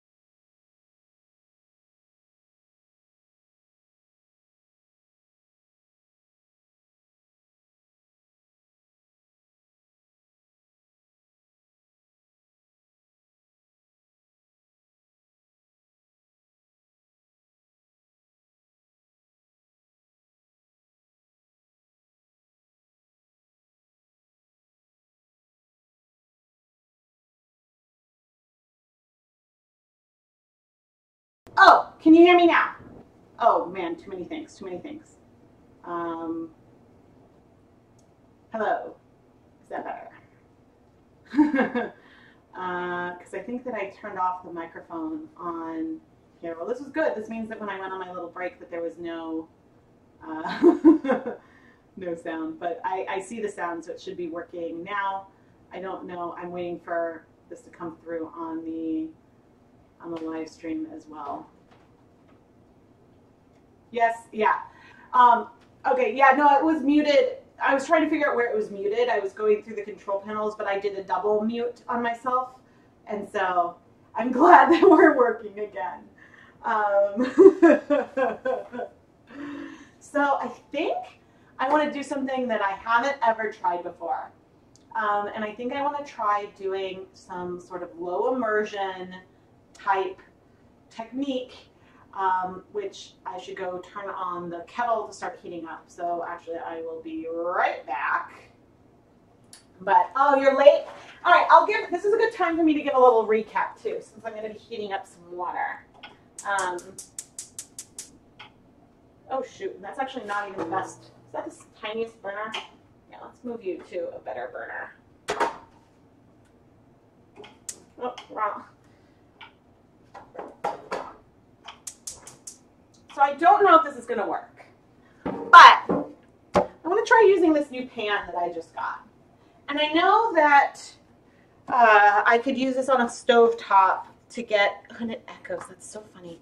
I could use this on a stovetop and I just put some cork underneath it. But since these stroll yarns absorb color so quickly, I think that I might be able to add hot water to the pan, add a blank to it, and then add some Kool-Aid and maybe some sprinkles, and so we can play around with some low immersion. Now this pan is just sort of like I think it's like what they use for catering. It's a full-size one. It's about 4 inches deep.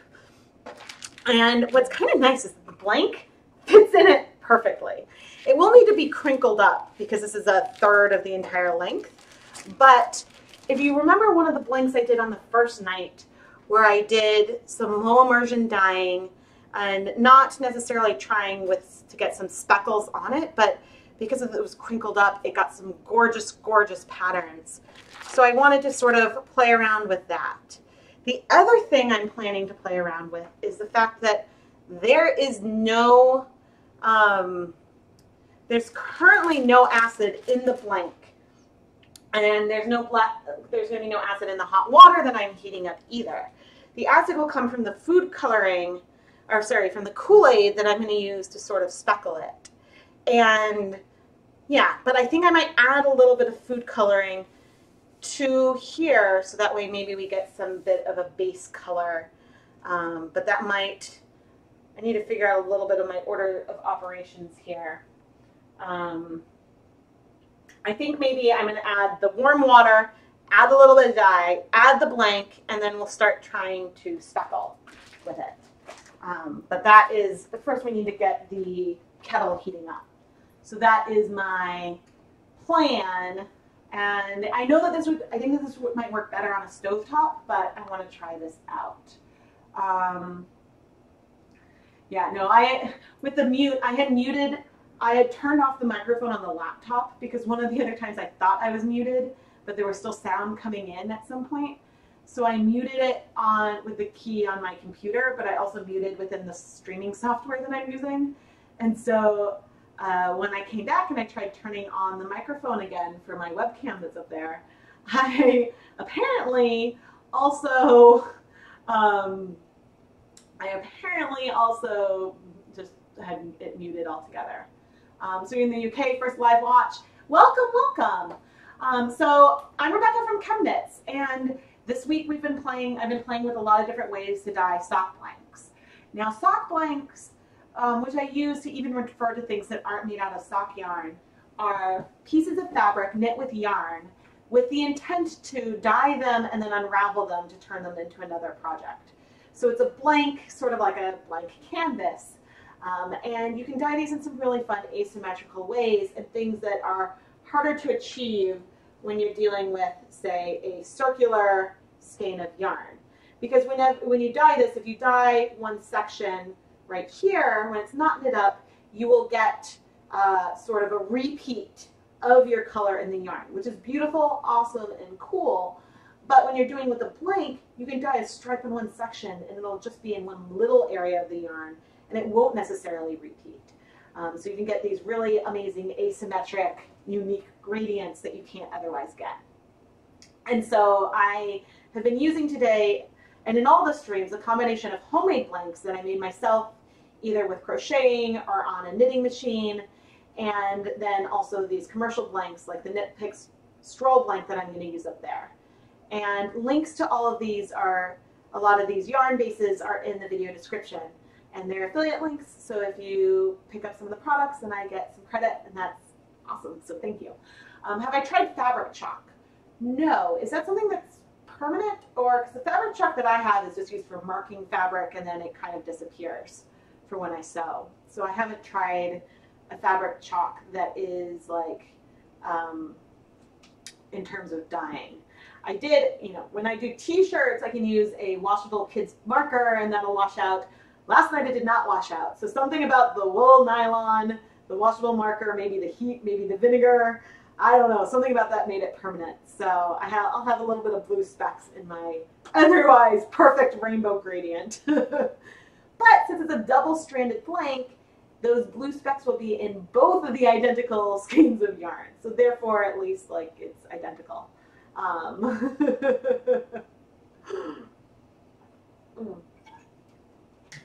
Yeah, because if the fabric chalks are meant to wash out, exactly. If fabric chalks are meant to wash out because you're just marking the fabric to cut it, I mean, it might work for something like this to use when you want to wash it out, as opposed to the washable markers. Oh, fabric chalk is permanent. Interesting. I've never heard of that before. I will have to look into that, because I would imagine a lot of things that you can use to dye fabric, you could use to dye yarn, with the caveat that some fabric dyes, like for example puffy paint, is like stiff. And so if you're going to pick fabric dyes to use with yarn, you want to make sure that it's something that won't affect the texture of the yarn. So yeah, but anyway, I think I'm really excited for this. Right now I'm waiting for my kettle to heat up, but I think, and some of the colors today are colors that I've mixed in other live streams. All of my liquid food colorings were some kind of Wilton's food color. They may have started off as some of the icing colors. They may have been from the Wilton Colorite system, which, oh, there's a $2 coupon on Amazon, on the US Amazon at least, for the Colorite system. I have a link. It was already on sale, but now you can get another $2 off, which is awesome. I don't get as much of a commission from Amazon stuff, but I do get some. So, oh, she meant to dye crayons. Dye crayons, that's interesting. Oh, I've heard of those. Those have mixed, I think I saw those. Those have mixed reviews, because I think it can be hard to draw on the shirts and stuff. And if it's hard to draw on a shirt, then it's going to be really, really hard to draw on the yarn.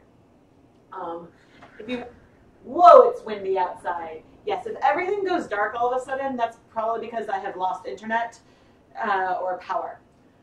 Which, if I lose power, I definitely lose internet. But it is very, very windy and rainy right now, so a tree could go down in the neighborhood. But if it goes dark for some other reason, I will come in the chat and let you guys know. Oh man. I totally lost my train of thought. But yeah, I think that this will be pretty fun. So I've got, oh, that's the timer for the sprinkles. Let me go check on that. My other kettle is still heating up. Okay, let me peek at this. Okay, so I'm kind of looking through the sides, and I still see some sprinkles. Not that I expect them to all dissolve entirely, but I'm going to go ahead and give our sprinkled yarn an additional 10 minutes in the steamer pot. Sometimes when I'm using the big sprinkles, I like to give some extra time so that way things can stay wet as long as possible, and to give like a chance to pass on. Oh, I'll give a link to the pan. You'll notice that it came with some dents, which, but Amazon customer service is really nice, and so they gave me some money back. I'm going to get the link to the pan right now. And this is, so all of the links that I have are, as I've mentioned, affiliate links. We'll see if it lets me add it into the chat. If not, I will add it into the video description. There is the pan. Sometimes YouTube doesn't, YouTube won't let any of you guys put links in chat, but sometimes it doesn't even let me put the links in chat, which is kind of annoying. But here is, let's see if it'll let me do another link. So there's a link to the pan, and here is the Knit Picks Stroll blank that I love. And yep, it did not let me add the Stroll blank link. Sometimes it lets me add that in comments, sometimes it doesn't, and I don't really have a lot of control over that. But yeah, I think that the pan, again, I haven't tried it yet, but I think it was just a little over $20. And the dents in it are, cosmetic. So it wasn't the end of the world, but I figured it was a nice starting point to see about this working. And I know that, I don't think Little Bean is on now, but I know that she uses these pans, and I think she can keep 3 skeins of yarn in it at a time. So I think the length is pretty good for stuff like that. Actually, I'm curious, because I fit a blank in it, but I haven't tried seeing like the length Oh yeah, that's pretty good. So, you know, for even using one skein, you would get some nice surface area if you were going to try doing some speckling and stuff. So, this yarn that I'm playing with, I kind of have on as a bit of a prop. I sort of did this sort of awesome, and my reskeined is goofy. This broken speckled is sort of what I started in today's stream. And so it's something fun. Do you use the pan today? I'm about to use it right now. My plan is to add some boiling water to the pan, add a little bit of food coloring, no acid yet, add the blank, sort of arrange it, and then add some Kool-Aid to speckle. And there's a couple things I'm curious with here. I'm curious about doing a more low immersion speckling technique with Kool-Aid. I don't think I've done this in a pot before. Aha, I'm starting to boil. Excuse me. I'm actually going to turn that off for a second because I'm not quite ready for the water, but I know I'll heat it up again right before I'm ready to add it. So I'm curious about using Kool-Aid as a low immersion technique, but I'm also curious about starting with no acid with the stroll base, and then having the acid come from the Kool-Aid that I'm speckling with. And so I'm like, will the dye suck up in interesting ways around the specks? You know, how will this sort of happen? And so I think it'll be really, really cool. Yes, at Knit Picks, the cotton yarn is on sale this month. Bummer. I do think it would be cool to get some of the Dishy yarn in like the gray mottled and over dye that with some like tie dye and stuff. But you know, in December they had all of their bear yarn on sale, which was amazing for me, and so I stocked up. But yes, I do get commission on Knit Picks orders through my links, which you know, I'm an affiliate now with a few other yarn companies, but with Knit Picks, I've been using their yarns for a way longer than I have been an affiliate. So I really, really support the company and enjoy the yarns. But let's kind of come in, and hopefully these gloves are dry-esque. So I think I'm going to add some of this blue. Of course, I tried to show it at the laptop. I'm going to add some of this blue that's left over from a lot of things. It's a deep blue with some reds and a bunch of shades in it. And I'm going to use this OXO spoon. Actually, I should grab a link to it for you guys. OXO dusting wand.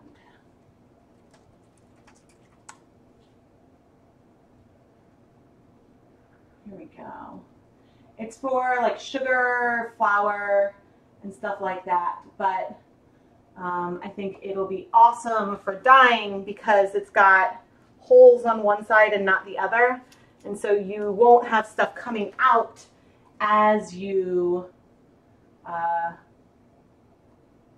here's the dusting wand. Hopefully, yeah. So basically when I add the food or the Kool-Aid to it, it won't start coming out right away. But we'll see if the Kool-Aid powder will come out at all. So I have some here in a shaker. This is a oops, it's going everywhere.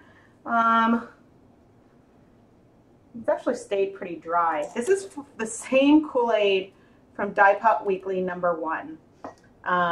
This is a combination of, oh cool, of grape and cherry Kool-Aid, and I'm sticking this in that baggie. And I do want to rinse off my hands.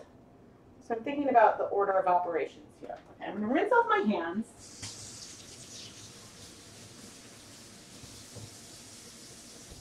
And dry them so I'm not all Kool-Aid-y right now. I'm going to go to my stroll blank, which the link to this blank is in the video description, so you can find it there. I have it, is that blank right? Yeah. And I'm going to open it up so that way I can semi-quickly add it to here. I'm going to turn on my pot again. I'm not going to want to add a lot of water, but I'm adding, so I don't know the volume of food coloring, but I'm adding a tiny bit of blue color here. This should mix up with the, here we go. We've got our boiling water, my kneading oven mitt. And so I don't want to add a ton because I want the level to be pretty low.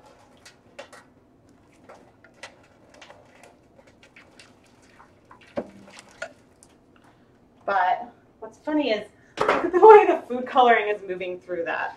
That's pretty cool. Just going to kind of mix it up a little bit. Maybe I need to add more.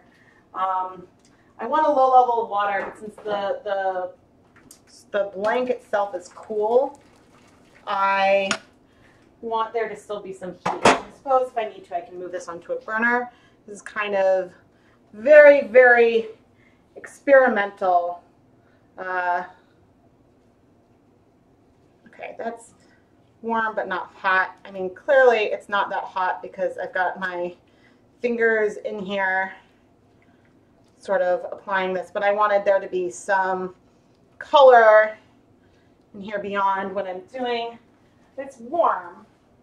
I can always add, maybe I'll add a tiny bit more water. Probably should have been doing this over heat, but okay, so that's kind of cool. You can see that the color, this blue, has not bound to the yarn yet. And you can tell that, because, whoa, that came out pretty fast. Whoa! That's kind of cool looking. If I turn it over, just sort of tap. Interesting. So what I don't know is if this will leave specks on here, or actually this, with this color on the background, this is very, very reminiscent to that first episode of Dye Pot Weekly. So there I have lightly added some, and those look like we've specced. It's funny, where there's more water, you can kind of see it like dissolve down, but there we go. I'm getting a better hand on this wand. Sorry, Sprinkles, you'll have to wait. I am setting a timer just for myself, but it probably doesn't need all this time, but I think what I'm going for now is I want there to be more sort of at that end. Sort of a middle amount through there. And a really, really light amount through this top end. What's kind of cool is I can almost see the individual grains of the Kool-Aid fall out of this spoon.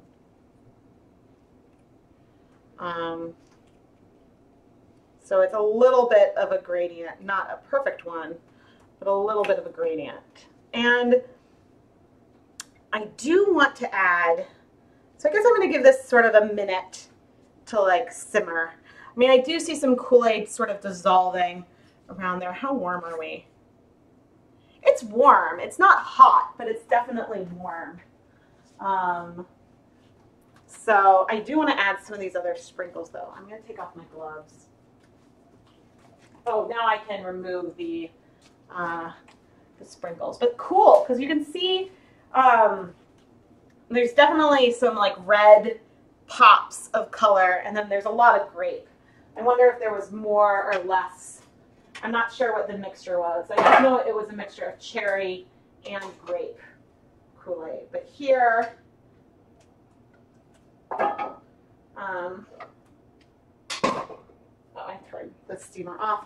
Here is our sprinkly yarn that we did before. So we did spray on one side, then on the inside we had sprinkles. And so it's hard to know at this point if they've all dissolved or not, just because I can only see ones that are not touching the yarn. But I do think I want to add some sprinkles to this. And I'm sort of debating on the color. Well, maybe let's go for the rainbow.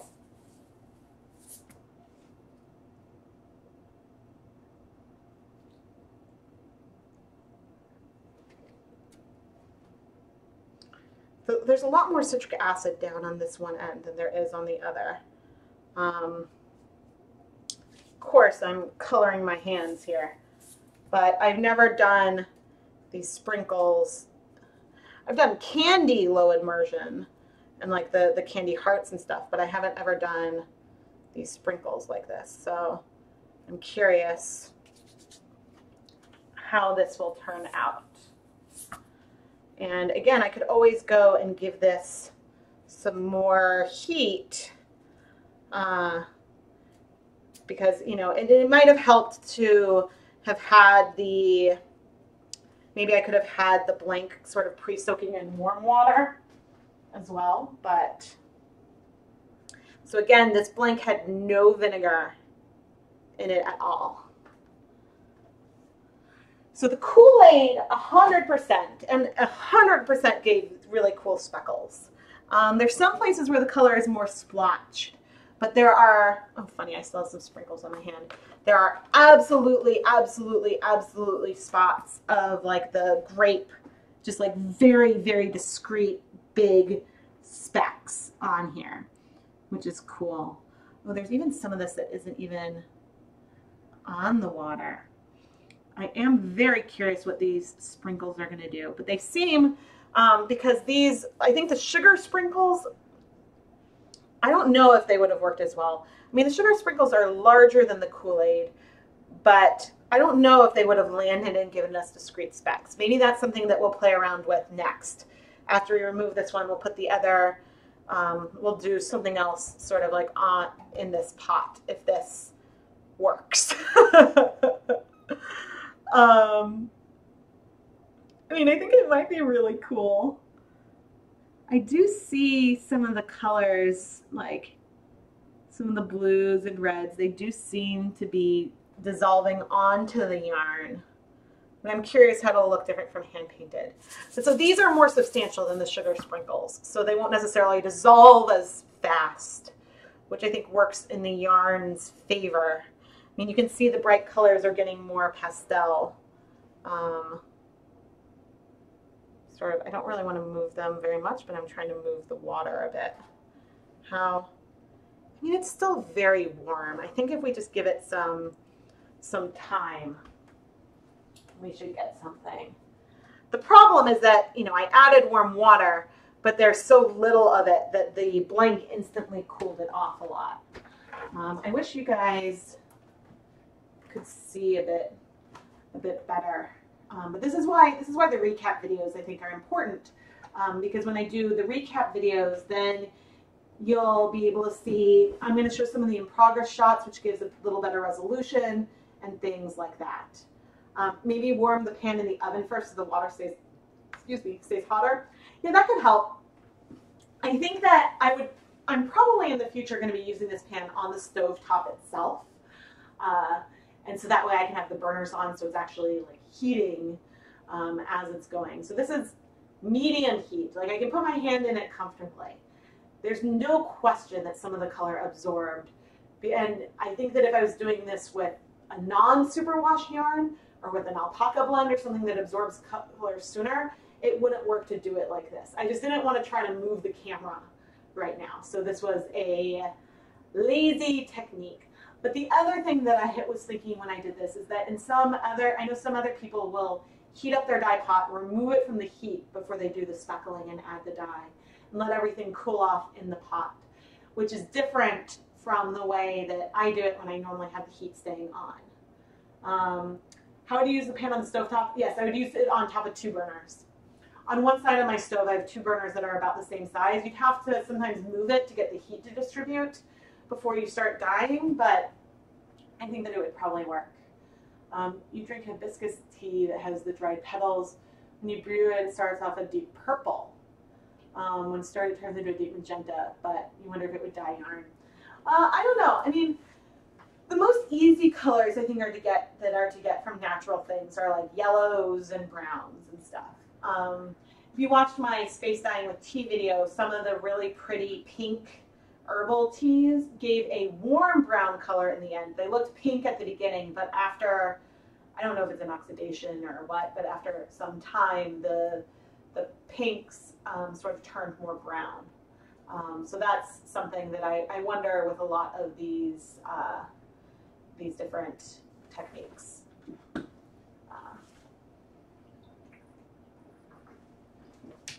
Excuse me.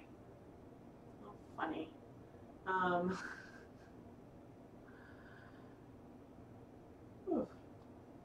But yeah, I think that this is something that I've been wanting to play with for a while.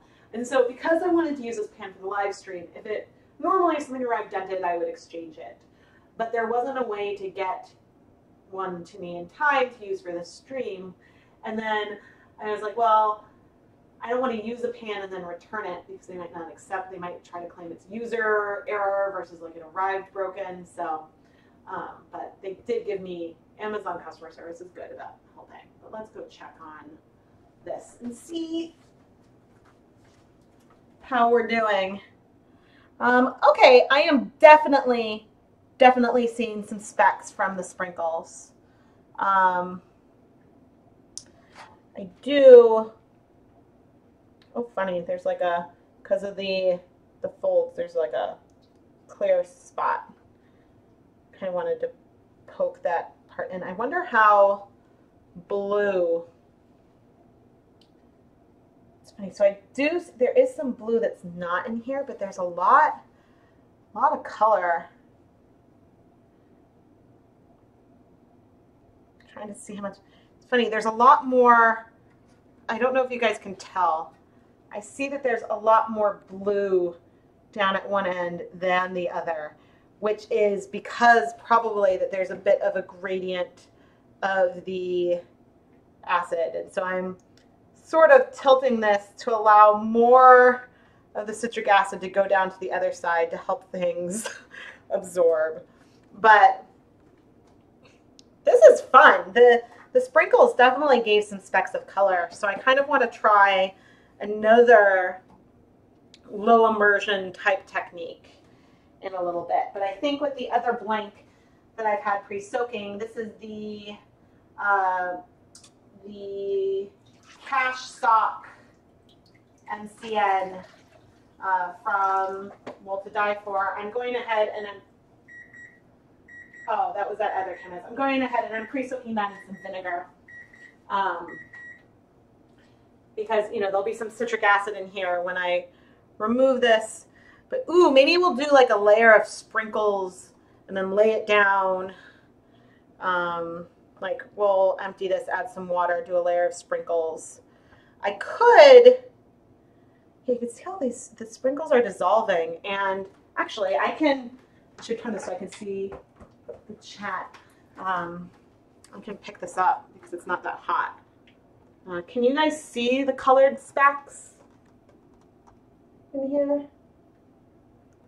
I'm not sure if you can see that. We definitely have. Now, how much of this will wash out, I don't, versus remain behind, I don't know, because there hasn't been a lot of heat. But there are definitely some multicolored specks that are remaining behind from these sprinkles. And this area actually looks really, really, really cool. So, all right, I actually have an idea, because I guess there's two choices. I could take this out and put it in the steamer basket to help set everything that's going on, which actually might be the way to go. Or I could let this cool a little longer, remove it, and then wash it and see what remains. So I'm curious I mean, if a lot of stuff washes out, I could always over dye it, so it's not a problem. But I'm curious what you guys would prefer. Should I try to steam this to make sure that all the color sets? Or should I, you know, we can hang out, we can wait a little longer for this to cool in the pot a tiny bit longer and then wash it and see if things rinse out. So Yeah, if you guys could vote in the chat, that would be great, so then I can know. Now I did see bake it, which I don't know if that comment came before or after I was asking you guys to steam it to be safe, because you guys think it's pretty. Or for the sake of science, don't steam it. Yeah, so that's the conundrum. I mean, I feel like this one, except for the amount of blue that I add at the beginning, that might be a little harder to replicate, but I feel like I could replicate the, you steam it? Okay, more people are in favor of steaming. So I'll steam it. I'm sort of on the like not steaming side of it as well, but yeah, I think we'll steam it and then we can explore, and another time we'll explore the lowest amount of heat that we can give. But this is really pretty, so, but I guess I'm gonna have to transfer this into the steamer pot off camera because, yeah, I don't really want to walk it across the floor, but it is really pretty. There's definitely still some specks from the sprinkles on here. Oh, I know what I can show you what I'll do. Okay, this is going to be how I do it. Sort of going to fold it in half this way. Whoa, cool! There's like specks of color on the bottom. And so I'm folding on in half, and then I'm going to pick it up and sort of just place it in the basket. Like that. Ish. Into the basket. No plastic wrap, just into the basket, but I have to turn the steamer pot back on. It's still pretty warm, so that should start steaming pretty quickly. Yeah. And so there is some warm, I mean, there's still some stuff in here. I am going to go ahead and just dump out this water, so we can start on the next one. But yeah, I think that I want to try something like this again. But I think maybe I want to start off with, so this is a double-stranded blank, and it should be maybe as long as the counter. Let me see. Got to take a closer look at it. Okay, so maybe I'll have it doubled in here.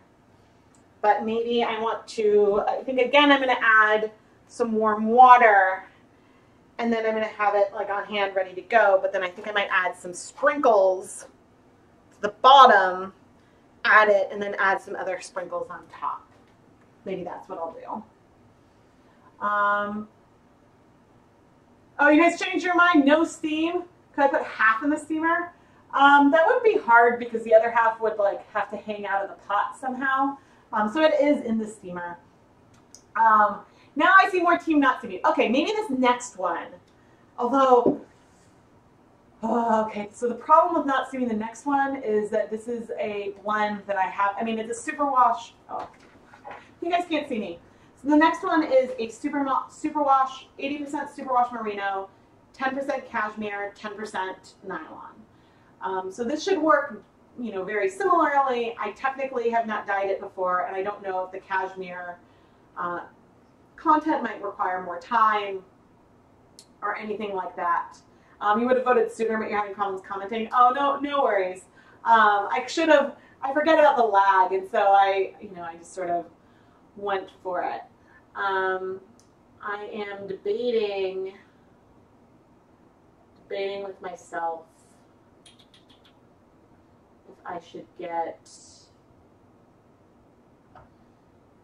okay, maybe I'll pre-soak. I'm going to pre-soak another stroll. What? Ah, I was like, I knew I had one more down here. Okay. I've got another stroll blank. I'm going to pre-soak it in some warm water. And I don't think I'm going to wait like a whole 20 minutes, but I'm going to wait for the top water to get warm before I pre-soak it. Well, actually, I suppose I can start wetting it now.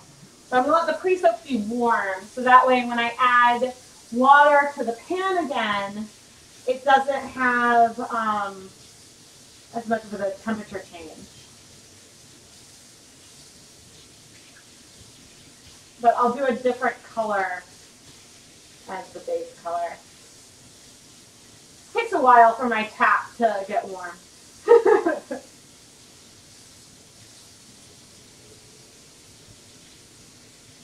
I mean, obviously it'll cool off as it's soaking, but at least it won't be cool water.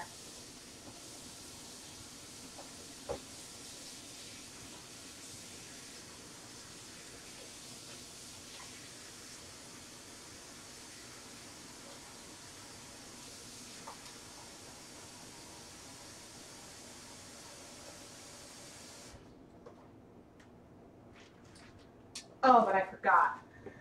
Okay, I think that this one I'm not going to necessarily do the Kool-Aid. Although, actually, maybe I should do Kool-Aid, but I should do a different color. This is when debating with yourself gets hard. Okay, because I don't want to get this wet, but I think I want to use a different color Kool-Aid.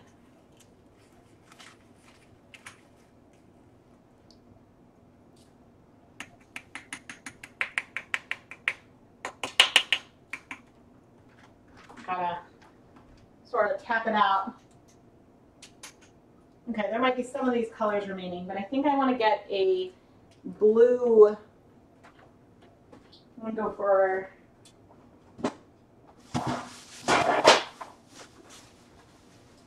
I'm going to use 1 packet of ice blue raspberry lemonade because I want to semi-repeat the technique that we just did. But so this is a nice blue color, but you know the powder actually looks pretty white. There's a lot less. It's not nearly as concentrated with food coloring as the grape and cherry, which are 2 of the most concentrated colors. And I also think I want to add, okay, so with the other one, all right, and then when we try the vinegar soaked one, then I'll add the sprinkles to the bottom because that's a double-sided. Okay, I'm going to do this one. I'm going to do this one very similarly to the last one, but I'm going to try some of the black sugar sprinkles. I am going to add, I'm also going to add some color in advance, and I'm not going to add anything to the pan beforehand. I mean, I'll add some overall color to the pan beforehand, but I'm not going to add sprinkles to the pan beforehand. I'll do that on one that's double-sided.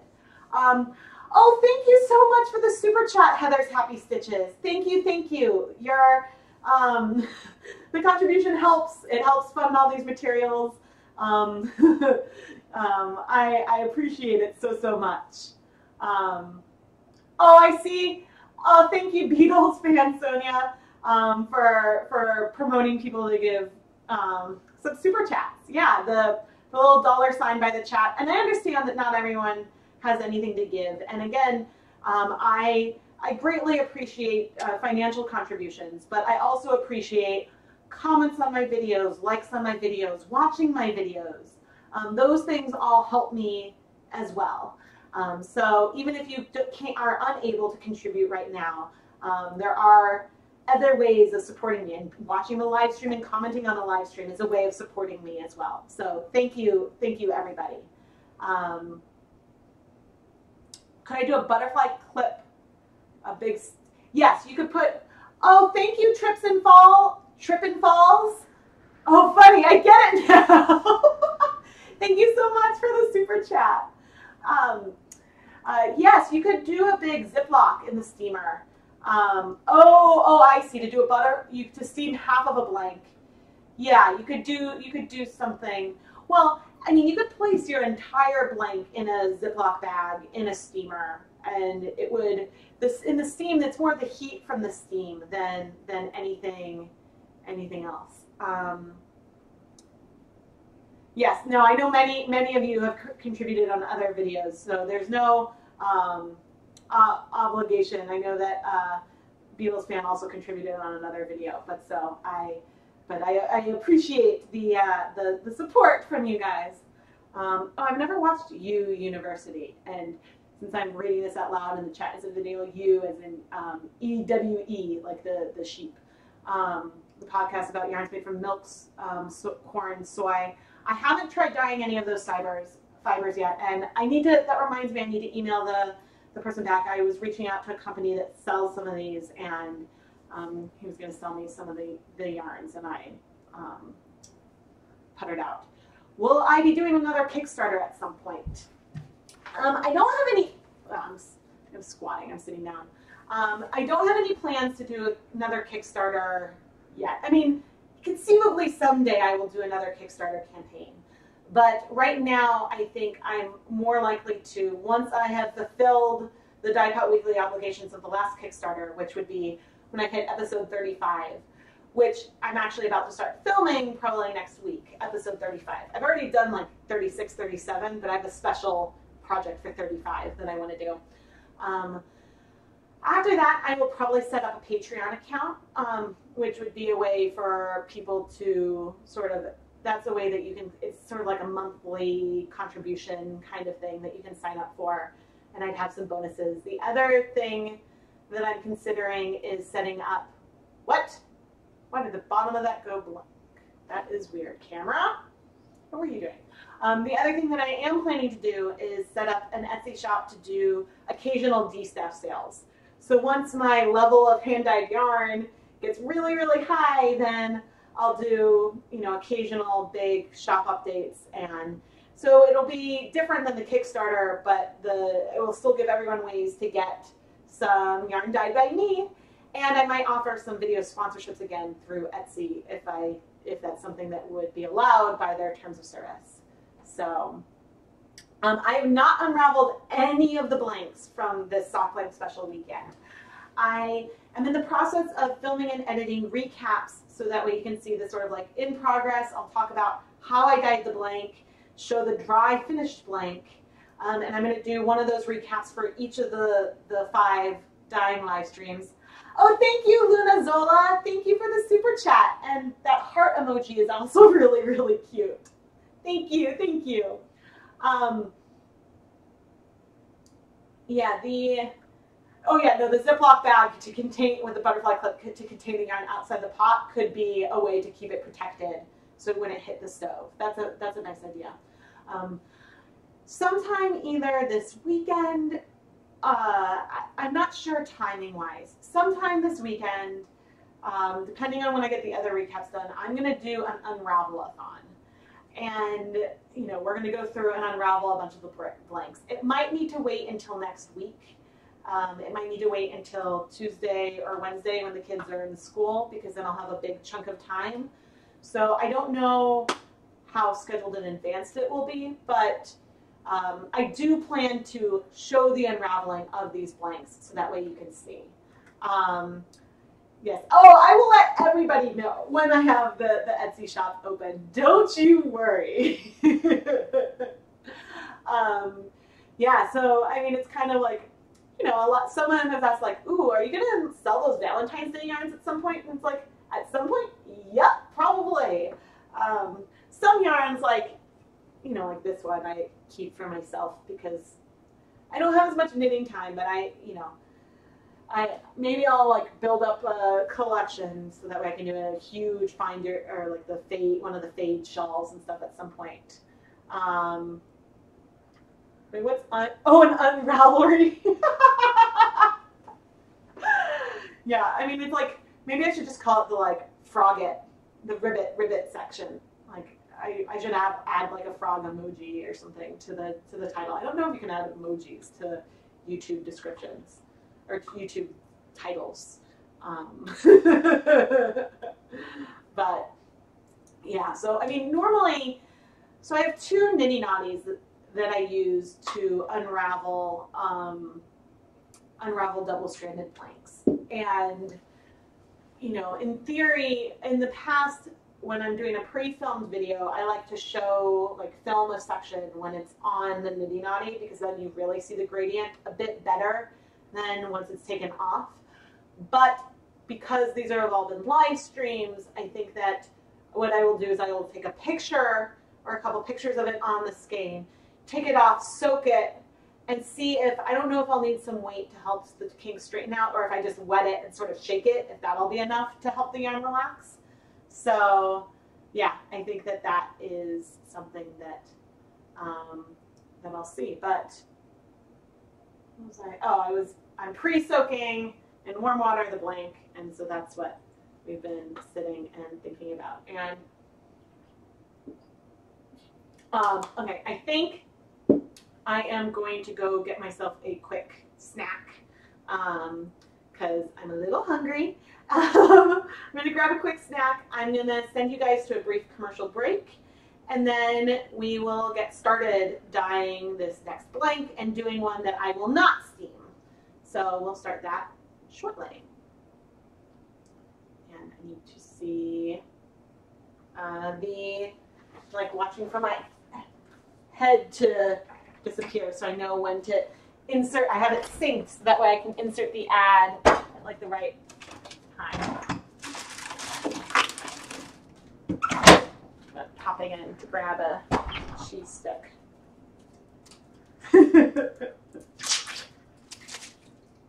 All right, and then I can insert and eat the stick. And I know if you don't see an ad, don't worry. I know not everyone will see one every time. It's a YouTube algorithm, but I really appreciate you guys sticking through these breaks.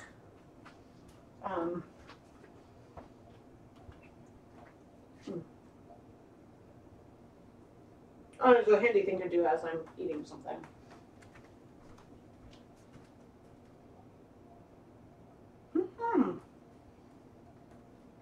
That's pretty. Almost done.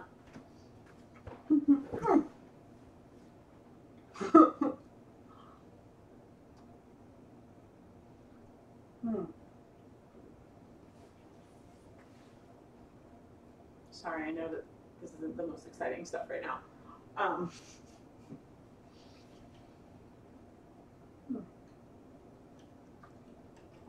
My tummy was starting to rumble, so I had a big snack before I started, but I'm working through lunch. But it's the best because you guys are the best, and I'm having fun. I could have stopped, but how long? Yeah, we've been going 2.5 hours. Oh, that's not bad. Maybe I can make this a record one. When dyeing lace weight yarns, do you tend to stick with one color or tone so it doesn't get too busy? I haven't dyed lace weight yet, actually. Yeah, I've mostly done fingering. I tend to do a lot of lace work with fingering yarns, but I think when I buy lace, so I really like intricate lace projects. So it depends on what you're going to make. If I was going to make, say, a garter stitch sort of wrap, I might be happy going for something wild. But if I was going to do a intricate lace project, I would try to go for a tonal, or like a kettle dyed yarn, a tonal yarn, maybe something that was subtly, like very subtle breaking, but I wouldn't want it to be too busy. But I've done a lot with, oh, what did I use? Was it like Stroll? No, but that wasn't Stroll. Oh, Shadow. No, I've done some lace weight. So I used some Shadow tonal for some projects. And I believe that they have the equivalent of lace bare yarn with that, but I just haven't dyed a lot of lace. Is the Luminescence a lace weight silk that I have? Ooh, BFL and silk. So the silks and silk absorbs color slower, then it might, you know, help you keep things like tonal. But yeah, with lace, I would probably stick personally with more subtle things. But I know people do some wild stuff with lace, and it can be really, really pretty. Check out look for some brands that do some really like variegated lace colors, and look on Ravelry and see what people have done, because sometimes that helps. Like, one of my favorite things to do with really wildly variegated yarns is to do color work. I like to mix them with a solid and get like sort of a stained glass kind of feel to the color work. So I think it all depends on preference. But alrighty, so this still definitely has some like citric acid and stuff in it, but that's kind of like a fun little pattern there. Okay, maybe I can move it a bit forward. And oh, I definitely need to, this is what, oh, I still have plenty of water in here, I think. I need to heat up my, nope. Heat up my kettle again. And I am gonna add, I'm like debating on the color that I want to do as the backdrop. But I think, so this will probably be blue-esque again. Now this one will be a bit more purple. So this has red number 3, blue number 1. Actually, I'm gonna add all of it. This was the wastewater that I was rinsing my brush off in that I did at the very, very beginning. So this had some, it's a mixture of cornflower blue, violet, and burgundy. All right, and then, yes, and my blank is warm this time, so that is good. Now let's move my, oh, my timer's about to go off. Let's move this with our Kool-Aid over. I'm going to grab 2 bowls. One for the yarn that we are about to add, and one for my timer that's about to go off. So I'll just turn off the timer.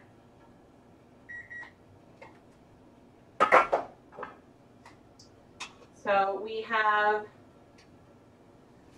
finished steaming our other yarn, and we definitely have some really cool rainbow stuff in there. And I'm curious, yeah, the water underneath is still very clear.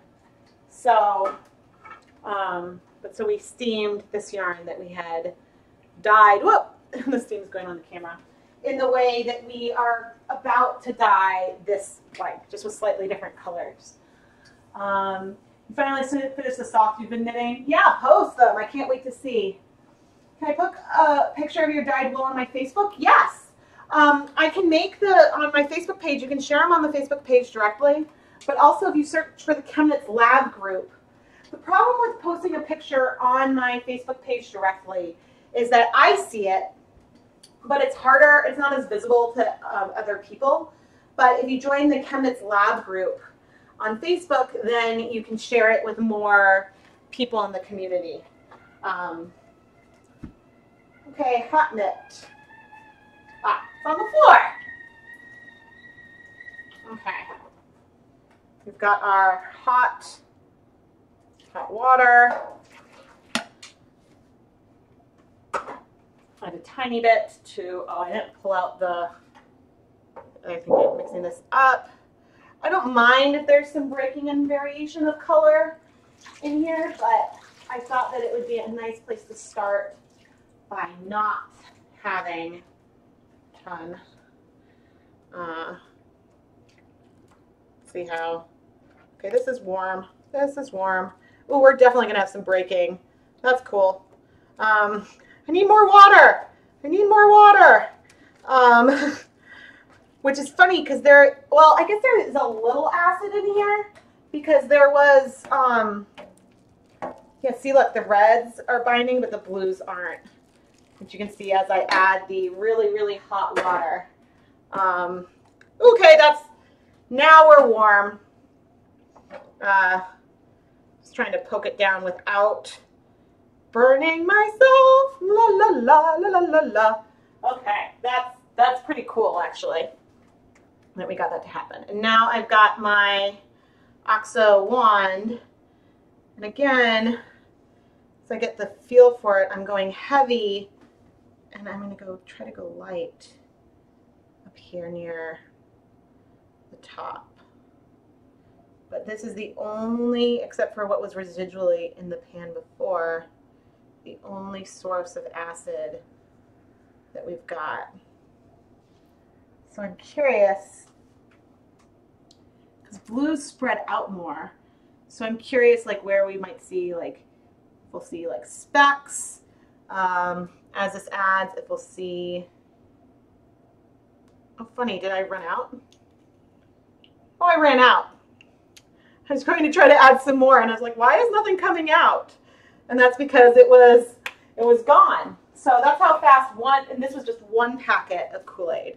But ooh, we definitely have specks. I'm doing my method of zooming by taking a picture and showing it to you on my phone. And so you can see that there are some really, like some of this hit in a point, so we see some specks of color. And this is hot this time, it's much warmer. But some of the others of it spread out a bit more. So this is cool and pretty. Okay, now I want to add, ooh, this is cool. I want to add some of these black sprinkles. And I'm pouring them into my hand because I kind of want to do this in a little bit of control.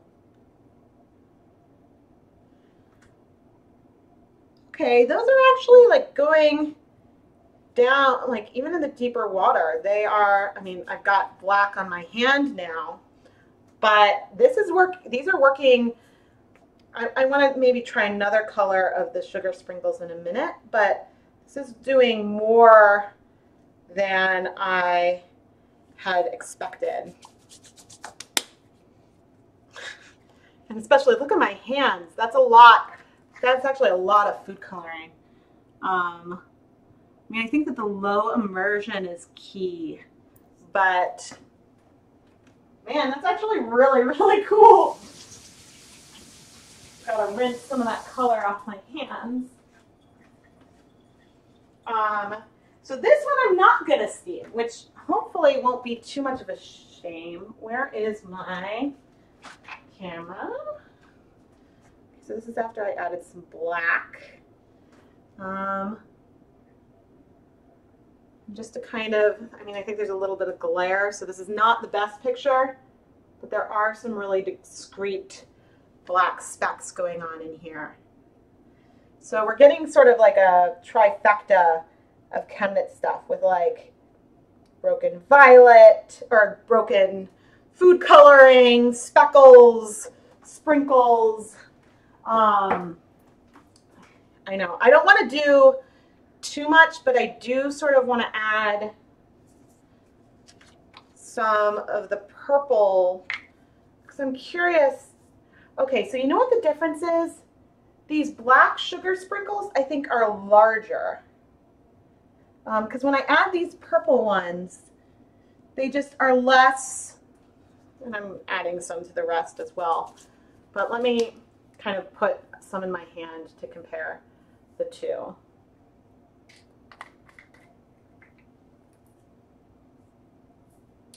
Okay, maybe size-wise they are similar, but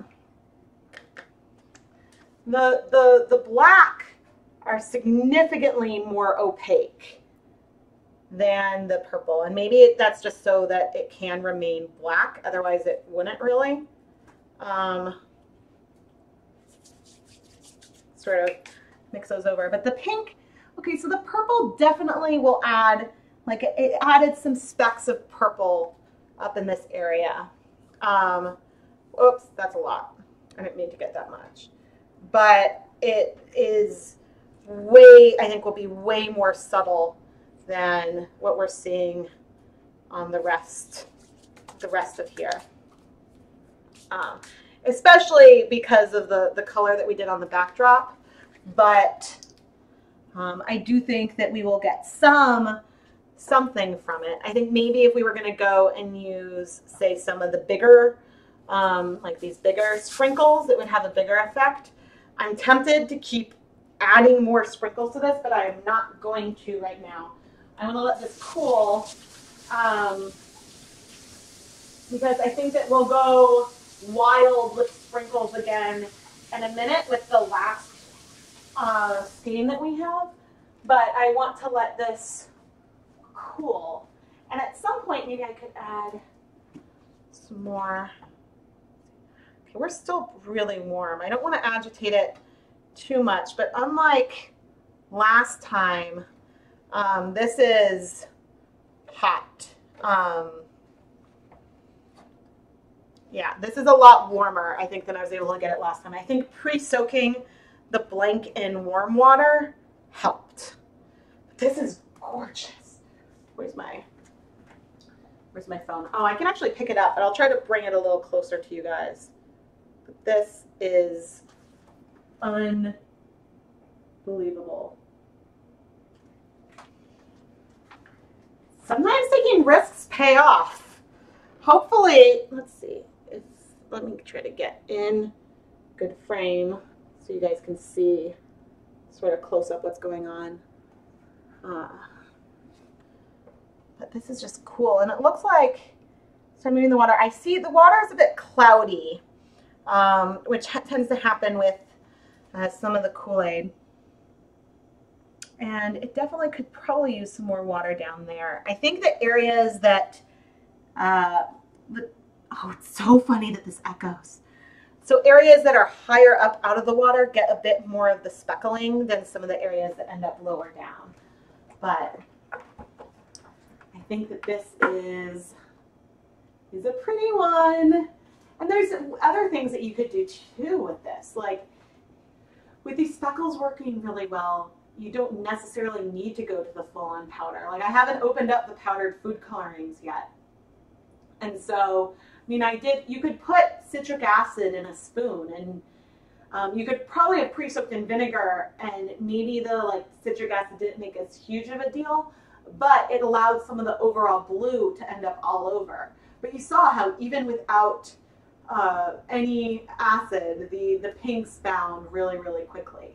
So I think having no acid in there meant that I could get a bigger spread just from adding the yarn to the pot. I think that if there was acid already, we would have ended up with a lot.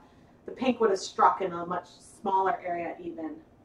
Oh man. Let's see. I missed a lot of comments. Wait, so there's, can we do, oh, making socks, it's like with everything. Cables aren't that hard. I don't think so. I mean, I've done a couple pair of simple socks, but cables aren't hard. Lace isn't hard. I think that, you know, if you keep notes of how many rows and stuff you do and you can keep your gauge consistent, I think socks can be totally fine. If only there was a knitting machine for weaving in loose ends. Yes. Yes. If someone can invent that, I would be very, very happy. It takes you about 3.5 weeks to make socks. So it's funny. It used to take me about a week to make a lace shawl. So I could use about, I don't know if it would be about 50 grams, between 50 and 100 grams of lace weight yarn. I used to, when ChemKnits, pre-kids, when ChemKnits was my only responsibility, I got a lot more knitting done.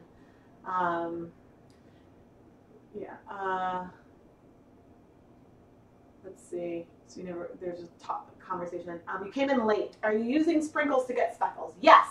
Welcome to the stream. So today the theme is sprinkles and speckles. And so I did some speckling. I started off doing some speckling very similar to this yarn where I used, where I speckled some yarn with some Wilton's Violet.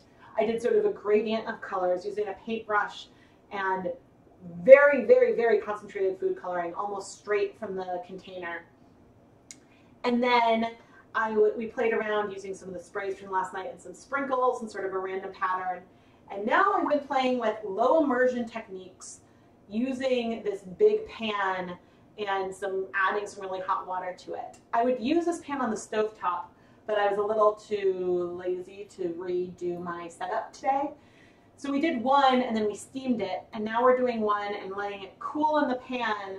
So I'm not planning on steaming this one, so we can see how much of the color remains and how much washes out, which will kind of give it, but this will probably sit in the pan for a while, which will give us some information about the amount of heat needed. But so yes, I've been using sugar sprinkles, and the Wilton black sprinkles have a lot of food coloring in them. They look, you know, they are not, the violet ones feel almost like a little translucent. The black ones are opaque. They almost look like chips of obsidian or something. They are dark. And I mean, you can see them from far away where you can't really see the violet ones necessarily. So it's fun. Yeah, I'm really, really excited with this colorway. I think that it has the potential to do something really, really, really cool. Yeah, but the ChemKnits Lab group on Facebook is so much fun. I was looking for, because since some of the yarns are still like wrapped up, I can do like a little recap. Here's like some of the, what is that? Oh, okay. So I did this gradient of speckles, but here's sort of a close-up of the way some of the speckles went, just with the tip of a paintbrush. And so then the overall gradient, which I think is going to be harder to see from the reflections on my phone. But, you know, it was just, when we unravel this, we'll have little specks because these dots go across stitches. And I love that you guys are sharing like patterns and stuff. We did some random painting with sprinkles. I sprayed 1/2 of this because this was a blank that was in the round. I sprayed 1/2 with some Wilton's teal that was still in the misto bottle, and then I added some sprinkles to it. And then the last blank, this blank and the other one, I sort of did a gradient of Kool-Aid using a OXO dusting wand. And I'm going to put the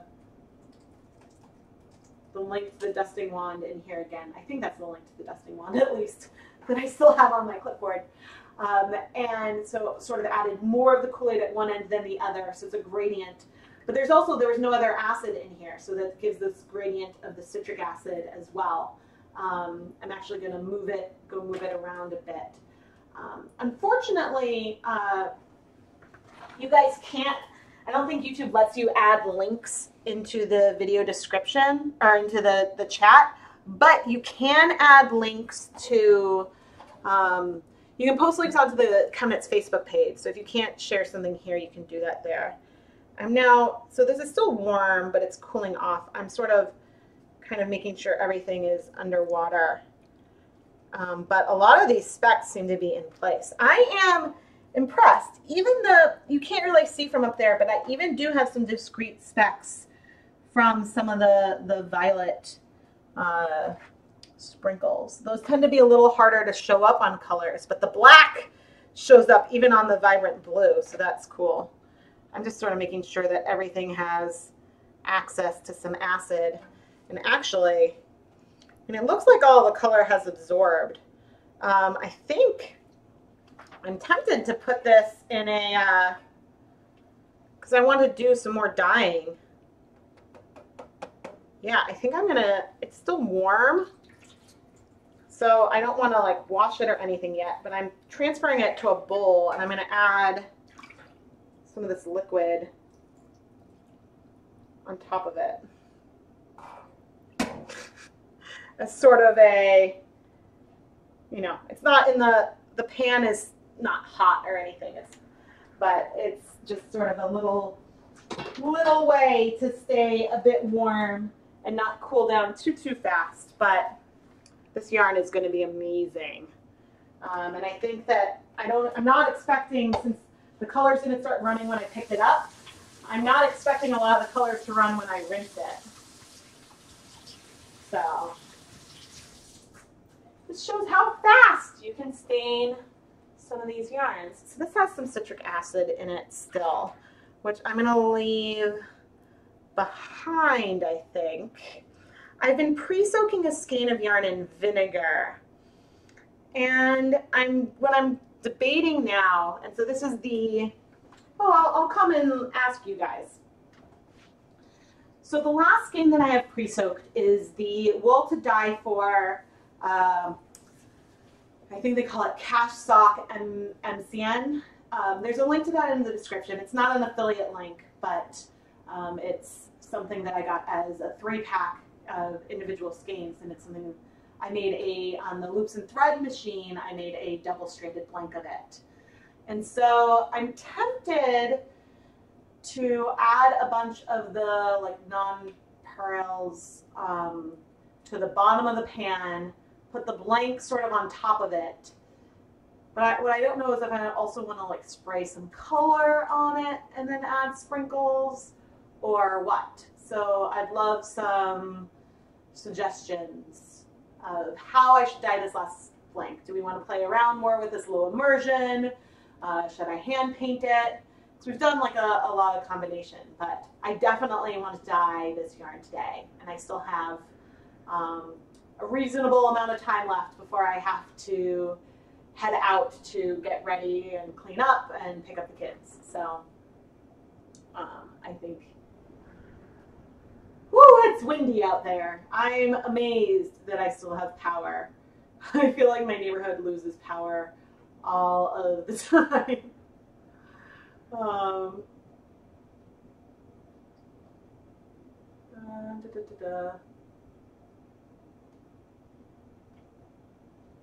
And there's a bit of a delay.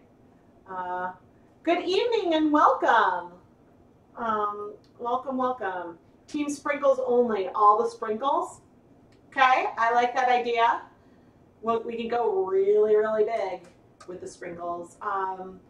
Kool-Aid as well, or really just all sprinkles? Maybe just all sprinkles, that could be fun. I do, unfortunately, I have citric acid. I just don't know where. So clearly, however much citric acid is in one packet of Kool-Aid. Oh, thank you, Sonia. Thank you, Beatles fan Sonia, for the contribution. And I appreciate your support and support in the chat and everything. Thank you. Yeah, okay, I think I'll just go with sprinkles, and more sprinkles, and we'll have some random wild fun adding a ton of sprinkles to this pan. What was I thinking? Oh yeah, so the amount of whatever the volume is in one packet of Kool-Aid, that is enough citric acid to dye yarn. So, okay, no Kool-Aid. All right, we're gonna go and I'll start with like a base layer of some sprinkles. Because the thing with this blank is it's like made in the round, so it's not flat. And so I'd like there to be some color on the other side. But yeah, we'll go big. I'm gonna go big. You want sprinkles? I think I'll add some, I'll go start heating up my pot. You can't get Kool-Aid? So if you can't get Kool-Aid, a reasonable, and at some point I will measure how much liquid there is. So there is still some citric acid in here. I have pre-soaked this blank in vinegar already. How much water is in? Oh, I need to add a lot more water to this. Actually, I'll add a tiny bit of the warm water here already, just to keep things warm. So I need to measure, not that I know how much like Kool-Aid there is, how much food coloring there is in a packet of Kool-Aid, but I think that you could do a reasonable approximation of Kool-Aid with sugar sprinkles plus mixed with some citric acid. Because however, I mean, I think that it's probably less than a tablespoon of citric acid that was in one packet. Just because I think the whole volume is less than a tablespoon. So I think that that's something to keep in mind. Drops. So thank you, Julia Martin. Thank you so much for the super chat. I really appreciate the contribution. Yeah, I'd sort of like to drop sprinkles inside the tube. I think that what I need to do, and do I have another? Maybe I'll have another tube. I think what I would prefer to do if I was going to drop sprinkles inside the tube, because they can be pretty long, is that I would want to do it with a dry tube. I think wet, it would be a little hard to open it up. But I think it would be fun to try to drop sprinkles inside the tube while it's dry, sort of shake it up, and then add it dry to the bath and kind of see what happens. That could be something that's fun to do at some point. But I think that it's harder to do when it's wet. Let me go see what else I have. So I've got, and who knows? no promises. I mean, this is technically the last scheduled sock blank special dyeing video, but I still have some I still have 10 Knit Picks stroll blanks, and the link to those is in the video description if you want to pick up some of those. I still have 10 of those upstairs. Oh boy, that means that I've dyed over 10 this week. Oh man. So I've got this single stranded blank that I made on a Singer knitting machine, made out of, this is the Galileo yarn, so this is 50% viscose. This is an alpaca blend. This is Imagination yarn, which is 50% merino, 25% superfine alpaca, 25% nylon. So this is one that I would definitely want to steam because we know that the nylon, or the alpaca takes more time. I have a single stranded blank of Andean Treasure, which is 100% baby alpaca.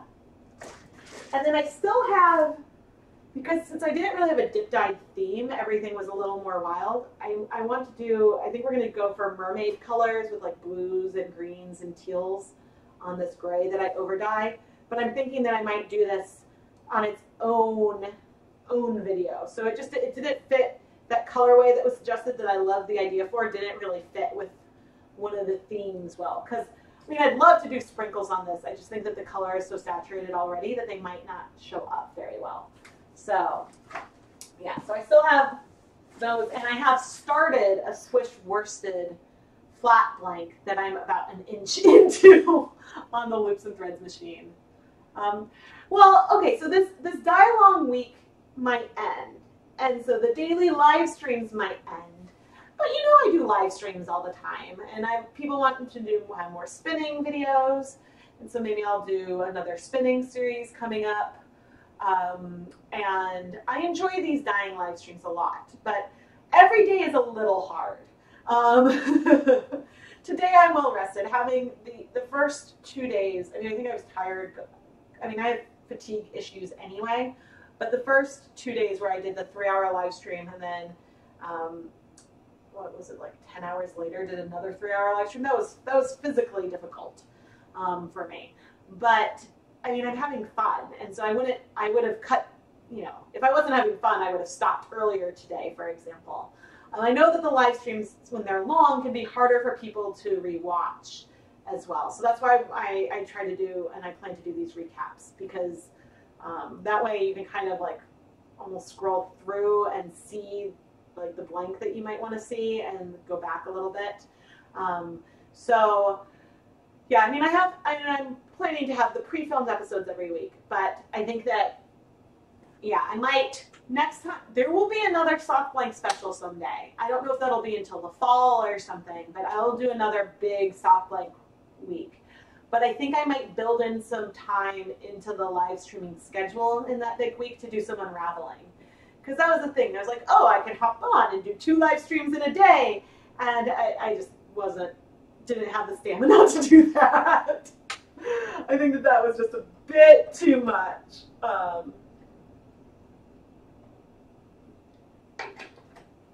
got a little shout out to Wellesley with my little alumni water bottle that I got at reunion. It's got a nice little clip, which didn't fit on my stroller or anything, but it's still handy. Yeah, the unraveling, I can't tell you how hard it is for me to have not just like while watching TV started unraveling some of these, because I'm just really excited. I might, yeah, if I do, there's a chance that I might break things up. But I think on Tuesday I'm going to do a big unravel-a-thon. There's a chance that maybe sometime this weekend I might have some time and I might pop on to unravel the 2 crochet blanks, even though they weren't dyed in the same episode, just to have like a crochet blank unraveling live stream. But I'm still, I mean, I'll try to schedule the events ahead and share it on Facebook and stuff so that there's some time to plan around it. But it also might just be a random I pop on live. And I can't believe I haven't played with these powdered food colorings yet. So for those of you that can't get Kool-Aid, you can make your own sugar crystal with other food colorings. You can make your own Wilton sugar sprinkles There's recipes on how to do that. And I'd love, you know, I plan to make some delphinium blue sprinkles and now cornflower blue sprinkles and royal blue sprinkles and stuff. So that way that you can use. And so if you don't have Kool-Aid, mix those sugar sprinkles with some citric acid into something that you can sprinkle, like, and just have that mixture, and then try sprinkling with that, and you can probably get a similar effect that you get with the Kool-Aids. So I think that that would be fun. But it sounds like, all right, we are starting to heat up over here as I pull myself up. I think I'm going to make sure to have the steamer basket ready to go, because with the, what I don't know, since I've never dyed anything with cashmere before, I don't know if that is going to, I don't know if that's going to need more acid or anything for the colors to absorb. But that's the thing with all this learning process, right? Everything is a learning, excuse me, everything is a learning process. And well, of course I wring this out and then did not really have a good spot for it.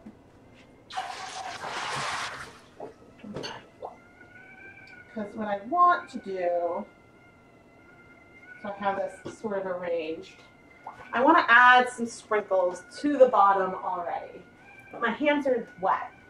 So, okay, I'm going to turn off so we don't have the hissing. Okay. I'm going to go for it. Okay, got it quickly. Go fast. Go, go, go, go, go. This is like, go team, go, go, go. Because I don't want the colors to dissolve and mix together too much. So, now this is no longer very warm, but you can see some of the colors coming through a bit. That's kind of cool. There is vinegar in here. Okay, so I'm now adding some more water. I am, I think, going to add some vinegar since I'm not adding the Kool-Aid this time. 1.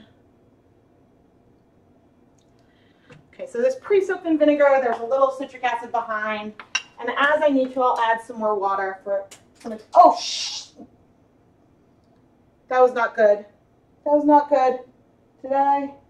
Oh, that was not good. That was one of the spoons with food coloring. Okay, I might have food coloring all over my shirt. It'll be okay, Rebecca. It'll be okay. Where did that land on the floor? Actually, I think that I might. How could I have caught that and not gotten food coloring all over myself? All right, focus, focus. Ooh, I sort of like these purples that are coming out. Let's do some more rainbow. I'm going big. I said I was going to go big. I'm going big. All right. My hands are a little wet. That's why I'm. Let's do some of these black. Whoa! That almost looks brown. That's cool. These are the violet ones that I think that the proportion of colors in some of these are very, very similar. Okay, you can't see this, but where is my phone? You can't see this, but the sprinkles are looking, okay, good, I got a picture, are looking black. That is cool. Or it's not black, they're looking green. They're like turning green. Add some blue to those ends. I will need to add some more water at some point. Let's go. Some pink sugar.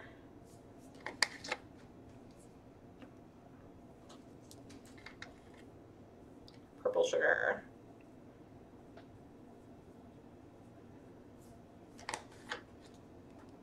Whoa, it's kind of cool. I almost see these lines because I think some of the sugar is like fallen in the stitches, and that's just cool. And you see this black, it's sort of coming up over there in a way that is also really cool.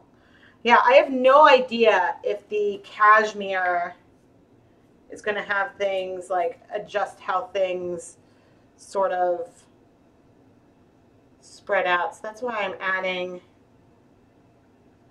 sort of want some black in the rainbow. I'm curious to see how much these colors spread out. Because here it looks like they're spreading far. This I might have to take over to the stove, but we'll see. I mean, the worst case that happens is that we get something that we don't love. But you can always over dye, right? Let's add some green.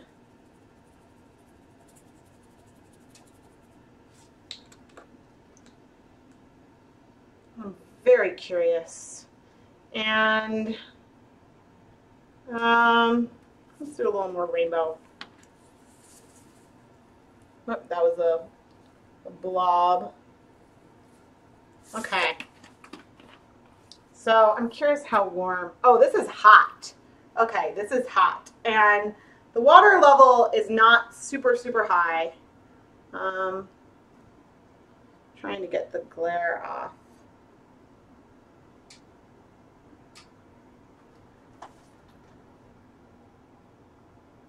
Okay. What you guys thinking? No green? I just added some green. Yeah, another blank. I'm the star of dying. Oh, hey. Oh, yeah. I should go check and see where, because all of a sudden, you know those plastic spoons I used at the beginning? How did I get none of it on me? It like connected to me and then flew to the floor. And somehow in all that, I don't see any food coloring on myself. But I do have black food coloring all over my hands from those black sprinkles. But I am, so it's warm. I don't want to shift things too much. Whoa. So I am definitely seeing, what's funny is that some of the sugar, the way that the sugar is like dissolving, I do see some discrete specks in the yarn. I can't tell about those sprinkles right now. I do want to add, I'm going to heat up this water some more. And I'm going to add a bit more vinegar just to be safe. Again, like this is the first cashmere blend I have ever dyed. So I'm not sure if it is one that will be more stubborn, like, what was that? I'm not sure if it's one that will be a little more slow, like alpaca, or if it'll behave like other superwash wools. So, okay, and now that we've given this some time, I'm going to add, ooh, there's not very much water in here. Adding a little more water, especially to these end areas that might need some more volume. What's funny is that you see it's like that there was something shimmery in some of these. It's kind of coming up on the surface.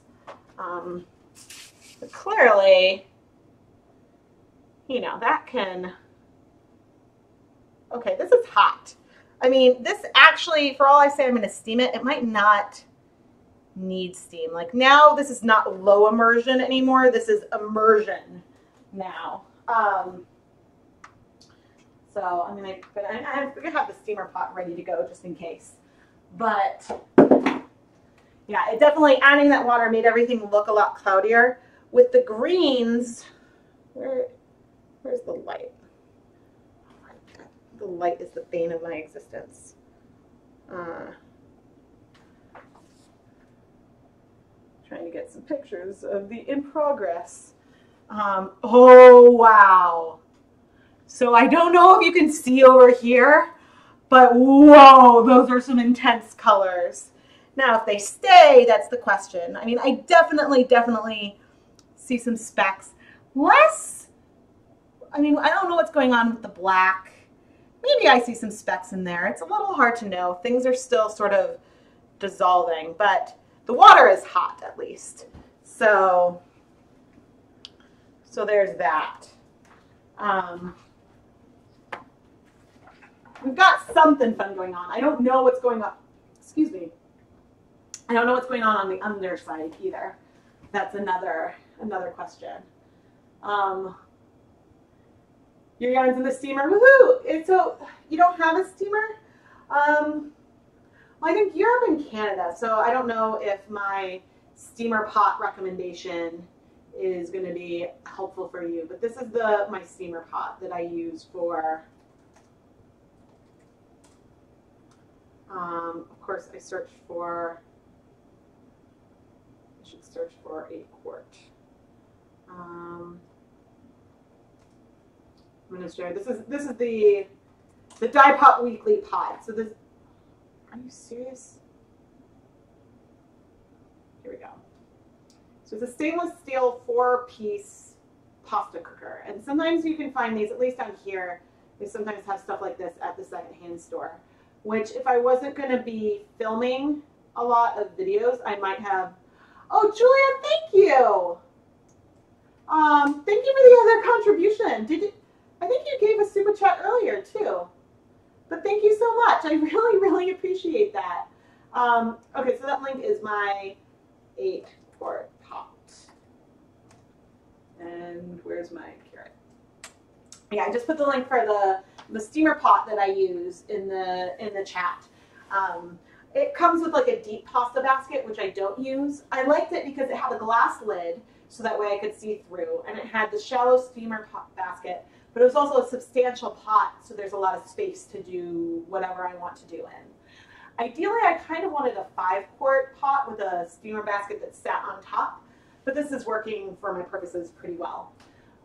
And so, that is my non-food safe pot, which we were talking about earlier. So I could use that for some of these things, but then I wouldn't want to mix like my food safe dishes. And so I will do some live streams with non-food safe stuff. It's just with this big-a-thon, I wanted to stick with my food safe equipment since I knew I would have minimal cleanup time in between days. Like I left a lot of the setup up each day, so I wanted to go through. The pan you're using could be used on the stove for steaming the yarn as well. Yes. Some people will use those for steaming. Presumably, you could even get like the catering set up and use the little gas canisters to heat things on the counter. I plan to use this pan in other videos just on the stove top and have it on top of 2 burners at once. But it would be hard for me to move the setup because my cord to the camera that's up on the counter won't reach to the stove from here. And so, yeah, with a cookie sheet, oh, that's cool. I know you can buy lids for these, but using a cookie sheet, or actually foil would work really well for the top. I'm going to grab actually, this might be a good time to do a really, really quick break. I think I'm going to send you guys through a commercial really quick. And I will be right back. I'm going to get a beverage and stuff like that. So I will be back.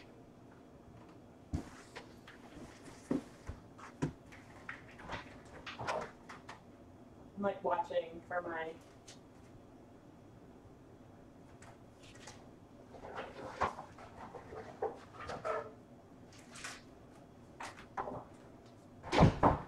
face to disappear.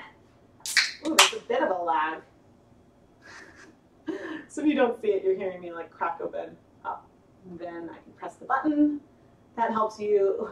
When you hear me chatting about adding the ads, then that's how you know about the timing.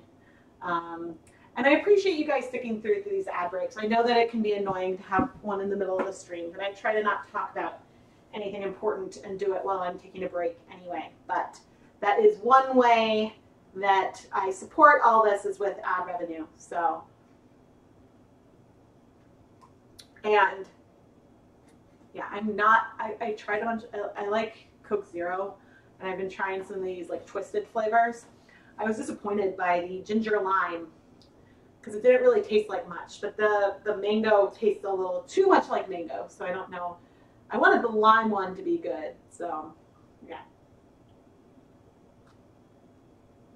No affiliation with Coca-Cola.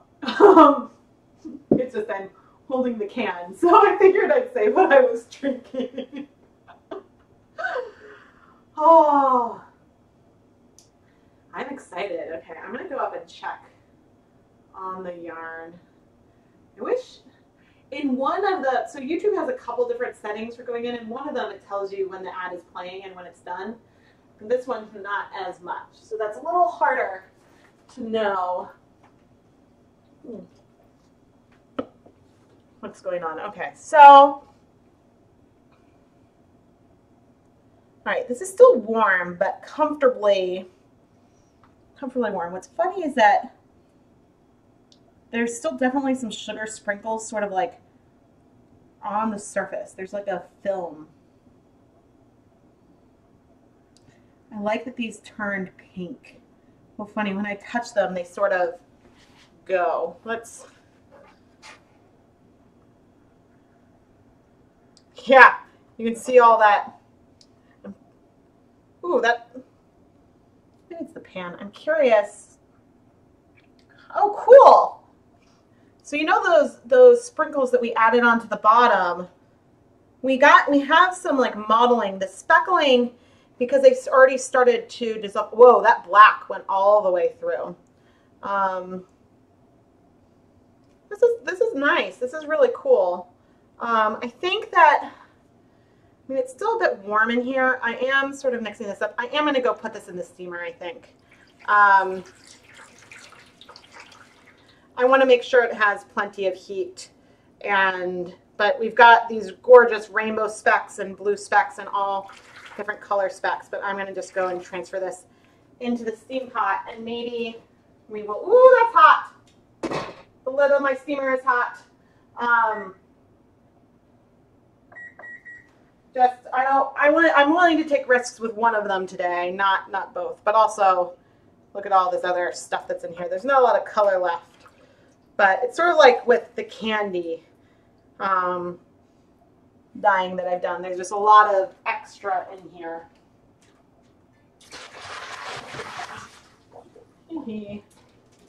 Oh, okay. I'm like running out of space to put things around the kitchen. So, oh, they're the ones that we did at the beginning. Okay, let me clean. Oh.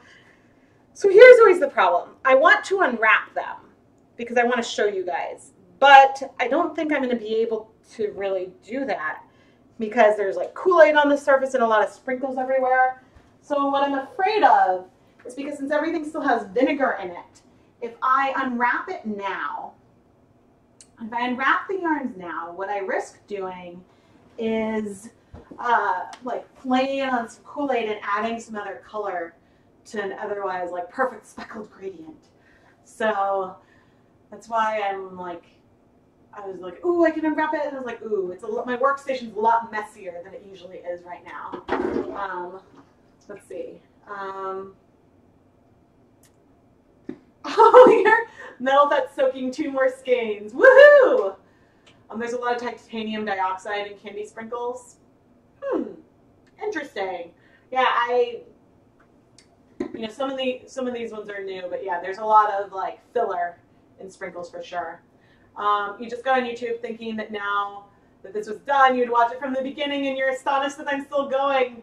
Yeah, this is a long one, and I was like looking, and I was like, let's go for my longest ever. Yep, we're over 3 hours, so this is my longest stream ever. I will need to stop soon because I need to clean up and then pick up the kids from school. And unfortunately, I'm doing bedtime again tonight, which just means that, so normally, like, I pick up the kids and I do dinner, and I do all kinds of stuff, and then, okay, maybe I'll unwrap it, like, over here and hold it up, because then I don't risk, like, hurting it. I do want to show what things look like, but what was I saying? Oh, I'm doing bedtime. So normally, like, I do dinner, and then Keith does bedtime, because that's like the most of the time that because otherwise, if I did bedtime, then he would get almost no time with the kids. So the kids don't like, which means that since I rarely do bedtime, the kids don't like it when I do bedtime. So yeah, but I need to figure out what we're going to do for dinner as well. It's such an icky day out. All right, let me go grab. You know, he wants to replace at 1.5 speed. Oh man. Okay, now I want to watch myself at 1.5 speed and see.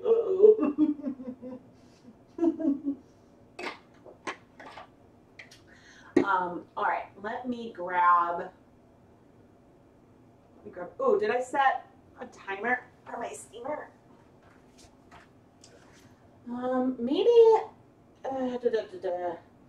Problem is, I would turn around to the other side of the counter, but I'm just lacking space. Okay, this one would be really easy for me to show. Here's one that's going to be easy to show. As long as I turn my camera back on. I might get, sorry guys. Okay, so this is the one, the low immersion one that we did first. And, okay, this is wet, so this actually might not work as well. Let's try not to spill water on my laptop. Okay, so this is the first low immersion one that I did. And what's cool about this, because we speckled with the food coloring, on the back I see some striping. But so because it was crinkled, we've got this really cool pattern. Whoa, that's cool looking.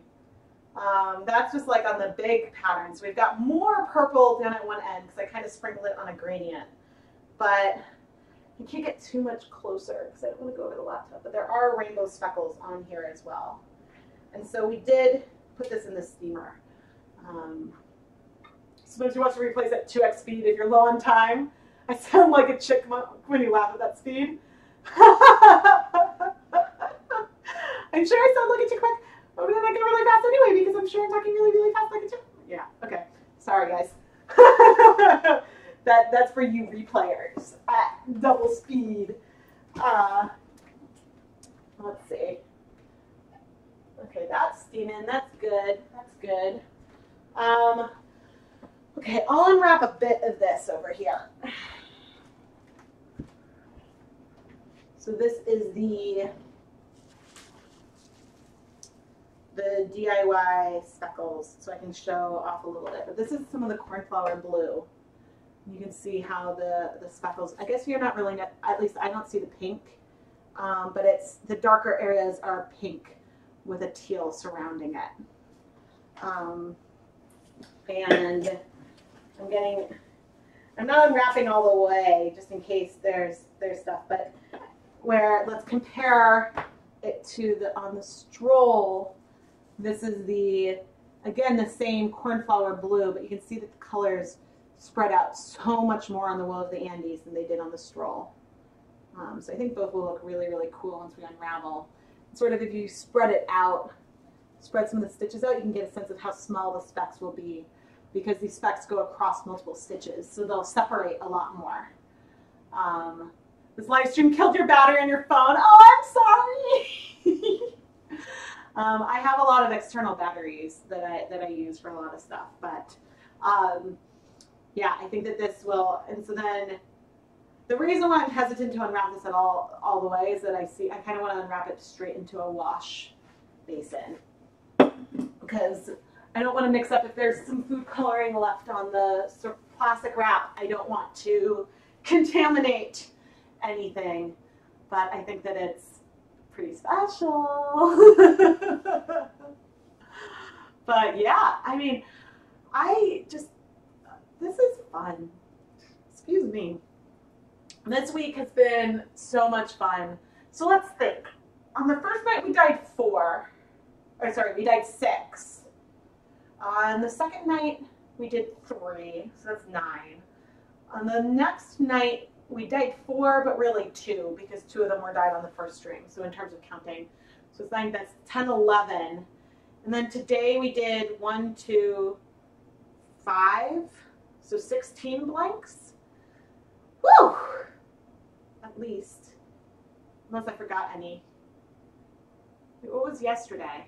Oh no, I forgot the spray painted ones. I don't remember how many I did yesterday. So maybe like 20 blanks?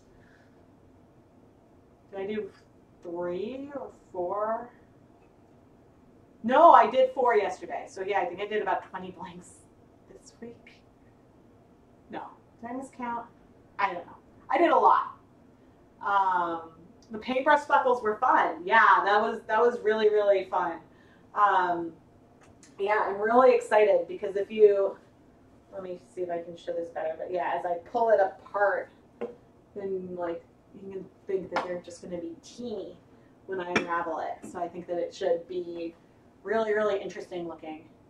Oh, you like hanging out here, so it means you don't have to go out and socialize? Hey, me too, right?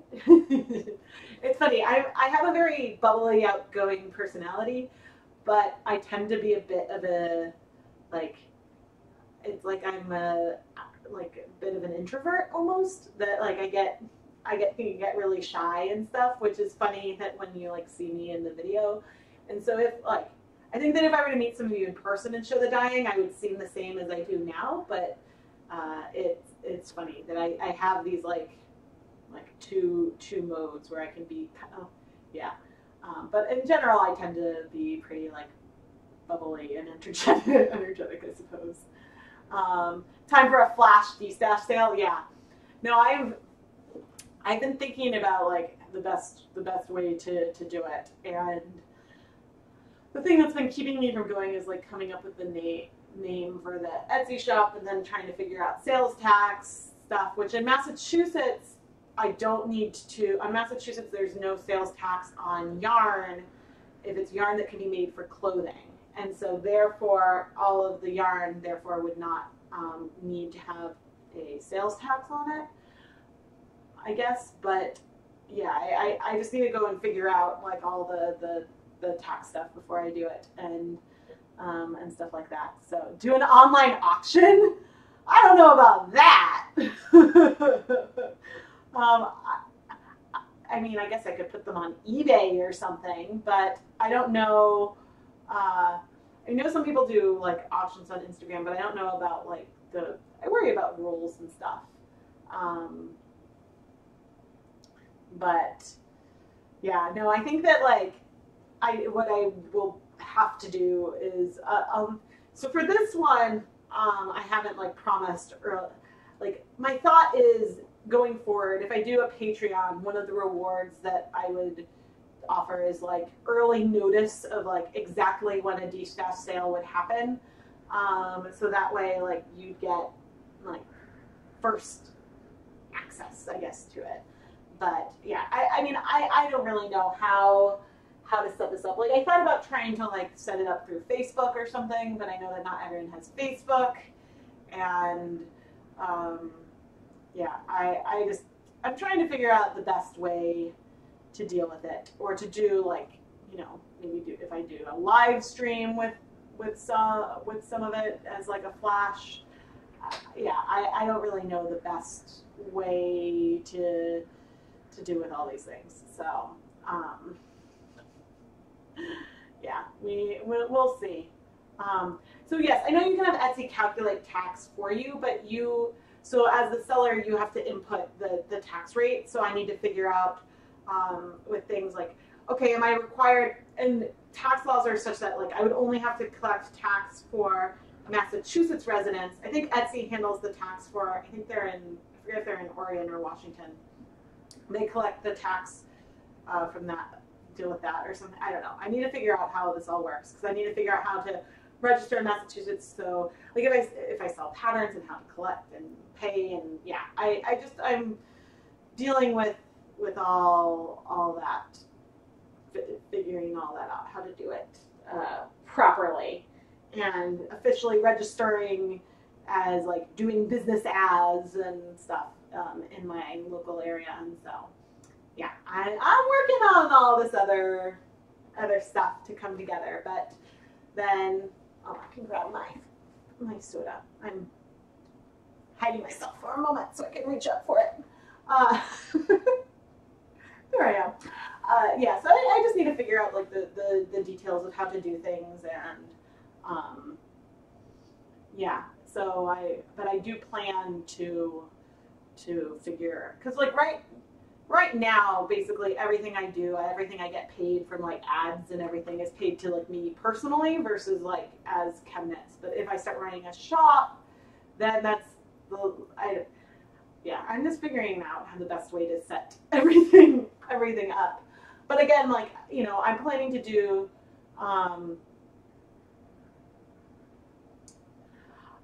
I think that I would not do payment on live stream during super chat and then email me the mailing info. I think that that would be complicated. With income tax, oh, I've got that set up. Like I have to pay self-employment tax and stuff on everything, but as well. But I've been doing that for a while. But yeah, I don't think I would do payment during. If I was going to do a live stream sale, I would like have people claim, send a PayPal invoice after. You know, to someone's email and do it that way. Using Super Chat, I don't think that it would be, I don't think it would be kosher to use Super Chat as a way to pay for like goods. I know people do that to pay, like we'll use Super Chat to do like, oh, I'll do something, like I'll put a funny hat on my head if someone Super Chats or something, but that has like a more immediate response. I don't think that there's like any seller protection to figure out that way.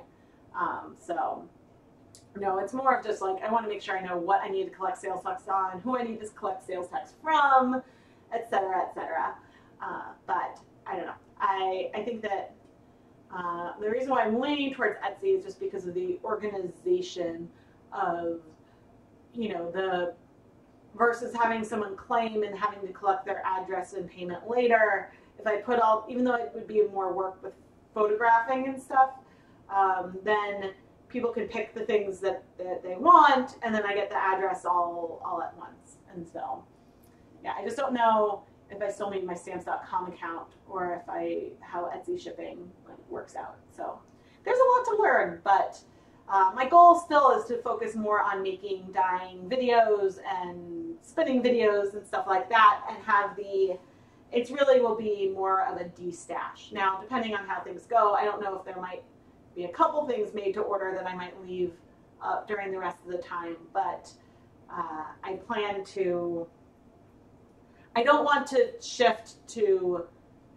running an independent dye studio where my like full business is selling the yarn, because I think that a lot of the most fun techniques that I do are a little more labor intensive, and therefore wouldn't like be, if my goal was running a shop, it wouldn't be the best way to dye yarns for the shop. Like the homemade blanks are amazing, but it's not the most economical thing to do shop wise. So yeah, YouTube does take a cut of the super chat.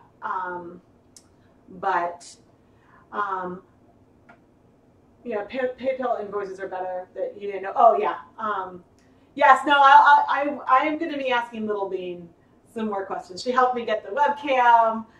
That's why I got this pan that I was using in today's video. Actually, like what's funny is that like Little Bean and I have a friend in common, and like we were at a wedding together many years ago, and so that's been something that's been I think is a fun, like it's a small world kind of place.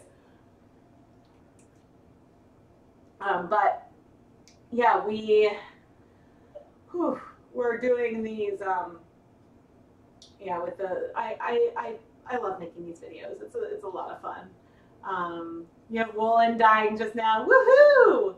Yeah, I think that part of my favorite part is, oh, and I guess that's the other thing. If I was going to running a shop full time, showing you exactly how I do everything and how I mix my colors and everything, like I'm trying to encourage you to copy me.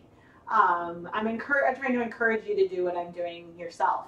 So, but I'm happy to know that many of you would buy some of the yarn that I've dyed, because that, you know, helps support all this. That's why I needed to do the Kickstarter, because like I need to buy more yarn and stuff, and it's getting, the Kickstarter was a nice way to do a de-stash the first time, but I think the only way I would do a Kickstarter is if there was like a big thing I needed to fundraise for, or if I had, I mean, I was still fulfilling the last Kickstarter, so I wasn't going to do it, but they had, I think in January, like a Make 100. And I was like, oh, it would be cool to like, to take advantage of one of the fun Kickstarter events and do something like, ooh, I'll do 100, you know, I don't know what I would do 100 of, but it would be fun to do something like that at some point. But I think that's unless there was something big like I don't know, like a book or something that I was trying to do, then that's when I would do a Kickstarter again versus something else. Yeah, so this is all fun. But I just enjoy also like the end of the videos, sitting and chatting, and it's why I like doing the Unravelings live. It's, you know, not the most riveting television, and so, but, you know, you get to see my reactions as I'm doing it and hear like a little bit of my thoughts as I'm doing it, and so I think that that's just, I don't know, handy. Oh goodness. Oh, hi Little Bean, I was just talking about you. So if you joined in actually with the lag, you might hear me mentioning you, which is funny. But yeah, no, I was talking about how like you've been helping me with lots of questions and stuff with like stuff like the webcam and all this stuff, and how like as I'm setting up a shop, I'm like I might have some Etsy questions for you because I think I might use that for D-Staff sales. But it's funny, I was literally just talking about you.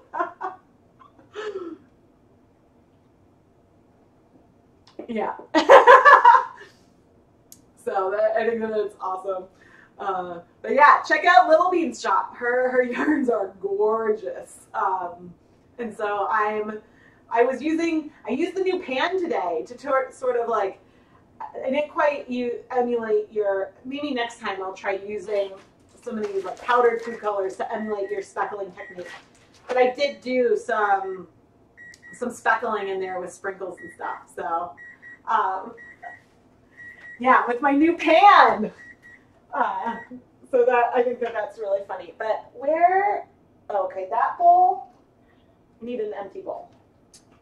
Oh man, I have a lot of cleanup to do before I pick the kids up. I would never give a wide shot of my kitchen, but oh man.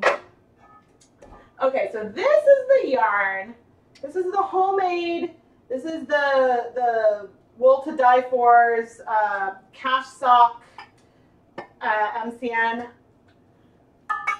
This is that yarn that we did with just sprinkles, sprinkles, and more sprinkles. And so hopefully these colors will all stay. I mean, we've got some awesome rainbow stuff going on.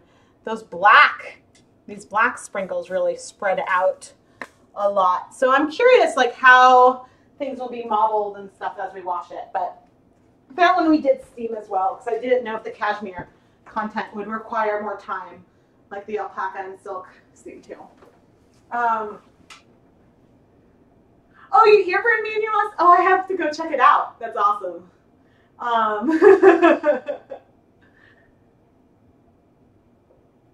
Yeah, we're really, really good. Yeah, Marie brought you up as well. But yeah, so now you guys can't see because of my face. I guess there's not a lot to see with the steaming yarn there as well right now. But yeah, we did 5 blanks today with hand painted, and the cash sock MECN is your go-to. Oh, that's good to know. Yeah, I got it in a 3-pack ages ago, and I was just holding on to it, not knowing what to do with it, and so I made it into a blank on the loops and threads machine. And so then the vote was all the sprinkles. So we dyed it with all of the sprinkles. So yeah, that's a fun, that was the one I was curious. Because sometimes when I only have one skein of a base, I hold on to it because I'm like, I need to have like the perfect idea for this one. So it's hard for me to just go for it sometimes and dye it, because I'm like, if I don't have a second one, you know, what if I get inspiration with it and want to do something else? I mean, I know I could go buy a 10-pack or something, but How long should you steam 100% superwash with sprinkles? In general, I've been steaming most of these for 20 minutes. Just because that's sort of what I do. That's how long I did this one. And the other sprinkles that I've done on the channel, I've either microwaved it for 4 to 6 minutes. Oh, I guess one of the sprinkles that we hand painted, I did that for about 30 minutes just because I wanted to give it some extra time. But your crochet blank just reached 4 feet. Whoa. Yeah, no, I love spackling stuff. That's why I can't wait to unravel some of these, especially the spray painted ones. I know are just going to be specs. They're going to be spectacular. Haha. Like, where's Keith? He's my like pun guru. But anyway, I probably do need to sign off because I need to clean up a bit before the kids come home, since I will be the only adult to keep them from when we want to dye all the things. We want to dye all the yarn, not the children. Oh, but yeah, this was fun, and it's been an awesome week. And I still have 10 sock blanks upstairs, and I still have 4 homemade ones in my little box. So there's gonna be more sock blank content on the channel. Like, that's not gonna stop. And no promises, but I don't know, you know, the official sock blank live streams are done. There might be some more soon. There might, you know, I don't know, but there'll definitely be some kind of unravel-a-thon sometime next week. Because yes, that needs to happen, and I want you guys, like, that's the big reveal, right? You see the blanks, but also, like, what do they look like when we open them up? Okay, you're hilarious. With one arm, like, Lucas and I had so many mommy home days, and it was just the two of us, and he's like, oh, do you want to dye some yarn? And he's like, I only have one arm, I can't do it with one arm. And so he's healing from a broken collarbone, but yeah, he's fine. He's actually not in any discomfort anymore, but he's still like nervous to use the arm. But yeah. Oh, it's my pleasure. I'm glad that you were dyeing along with me. That's awesome, and makes it even more fun. And woohoo, I'm happy to have set my record for my longest live stream ever to date. So now I guess like 3 hours and 45 minutes will be the new 2 beat on here. But yeah,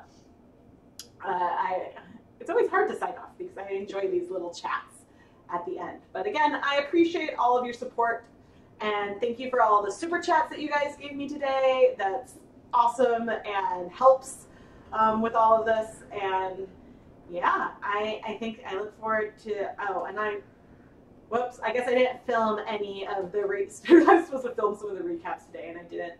I have one that I need to start editing, but I'll probably go and clean up and then go start editing some of these recaps. So that way, hopefully tomorrow I'll first get the first one.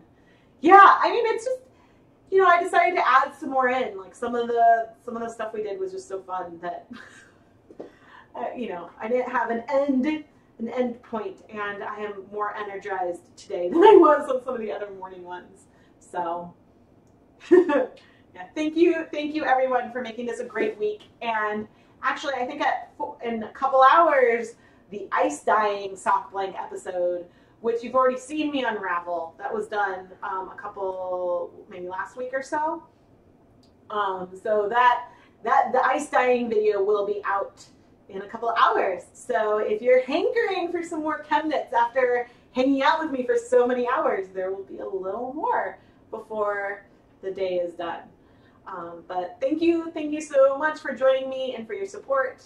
If you haven't subscribed to the ChemKnits Tutorials YouTube channel, please subscribe, and I will be back in another live stream at the latest, probably Tuesday. So I will catch you guys soon. Aw, thank you. I'm glad this is the best live stream ever. And I did not destroy any equipment, so we're good. But I should make sure the steamer pops off. I'll go do that. But anyway, have a wonderful afternoon, a wonderful weekend. If you have snow, have fun, stay warm, and I will talk to you guys soon. Goodbye, everyone.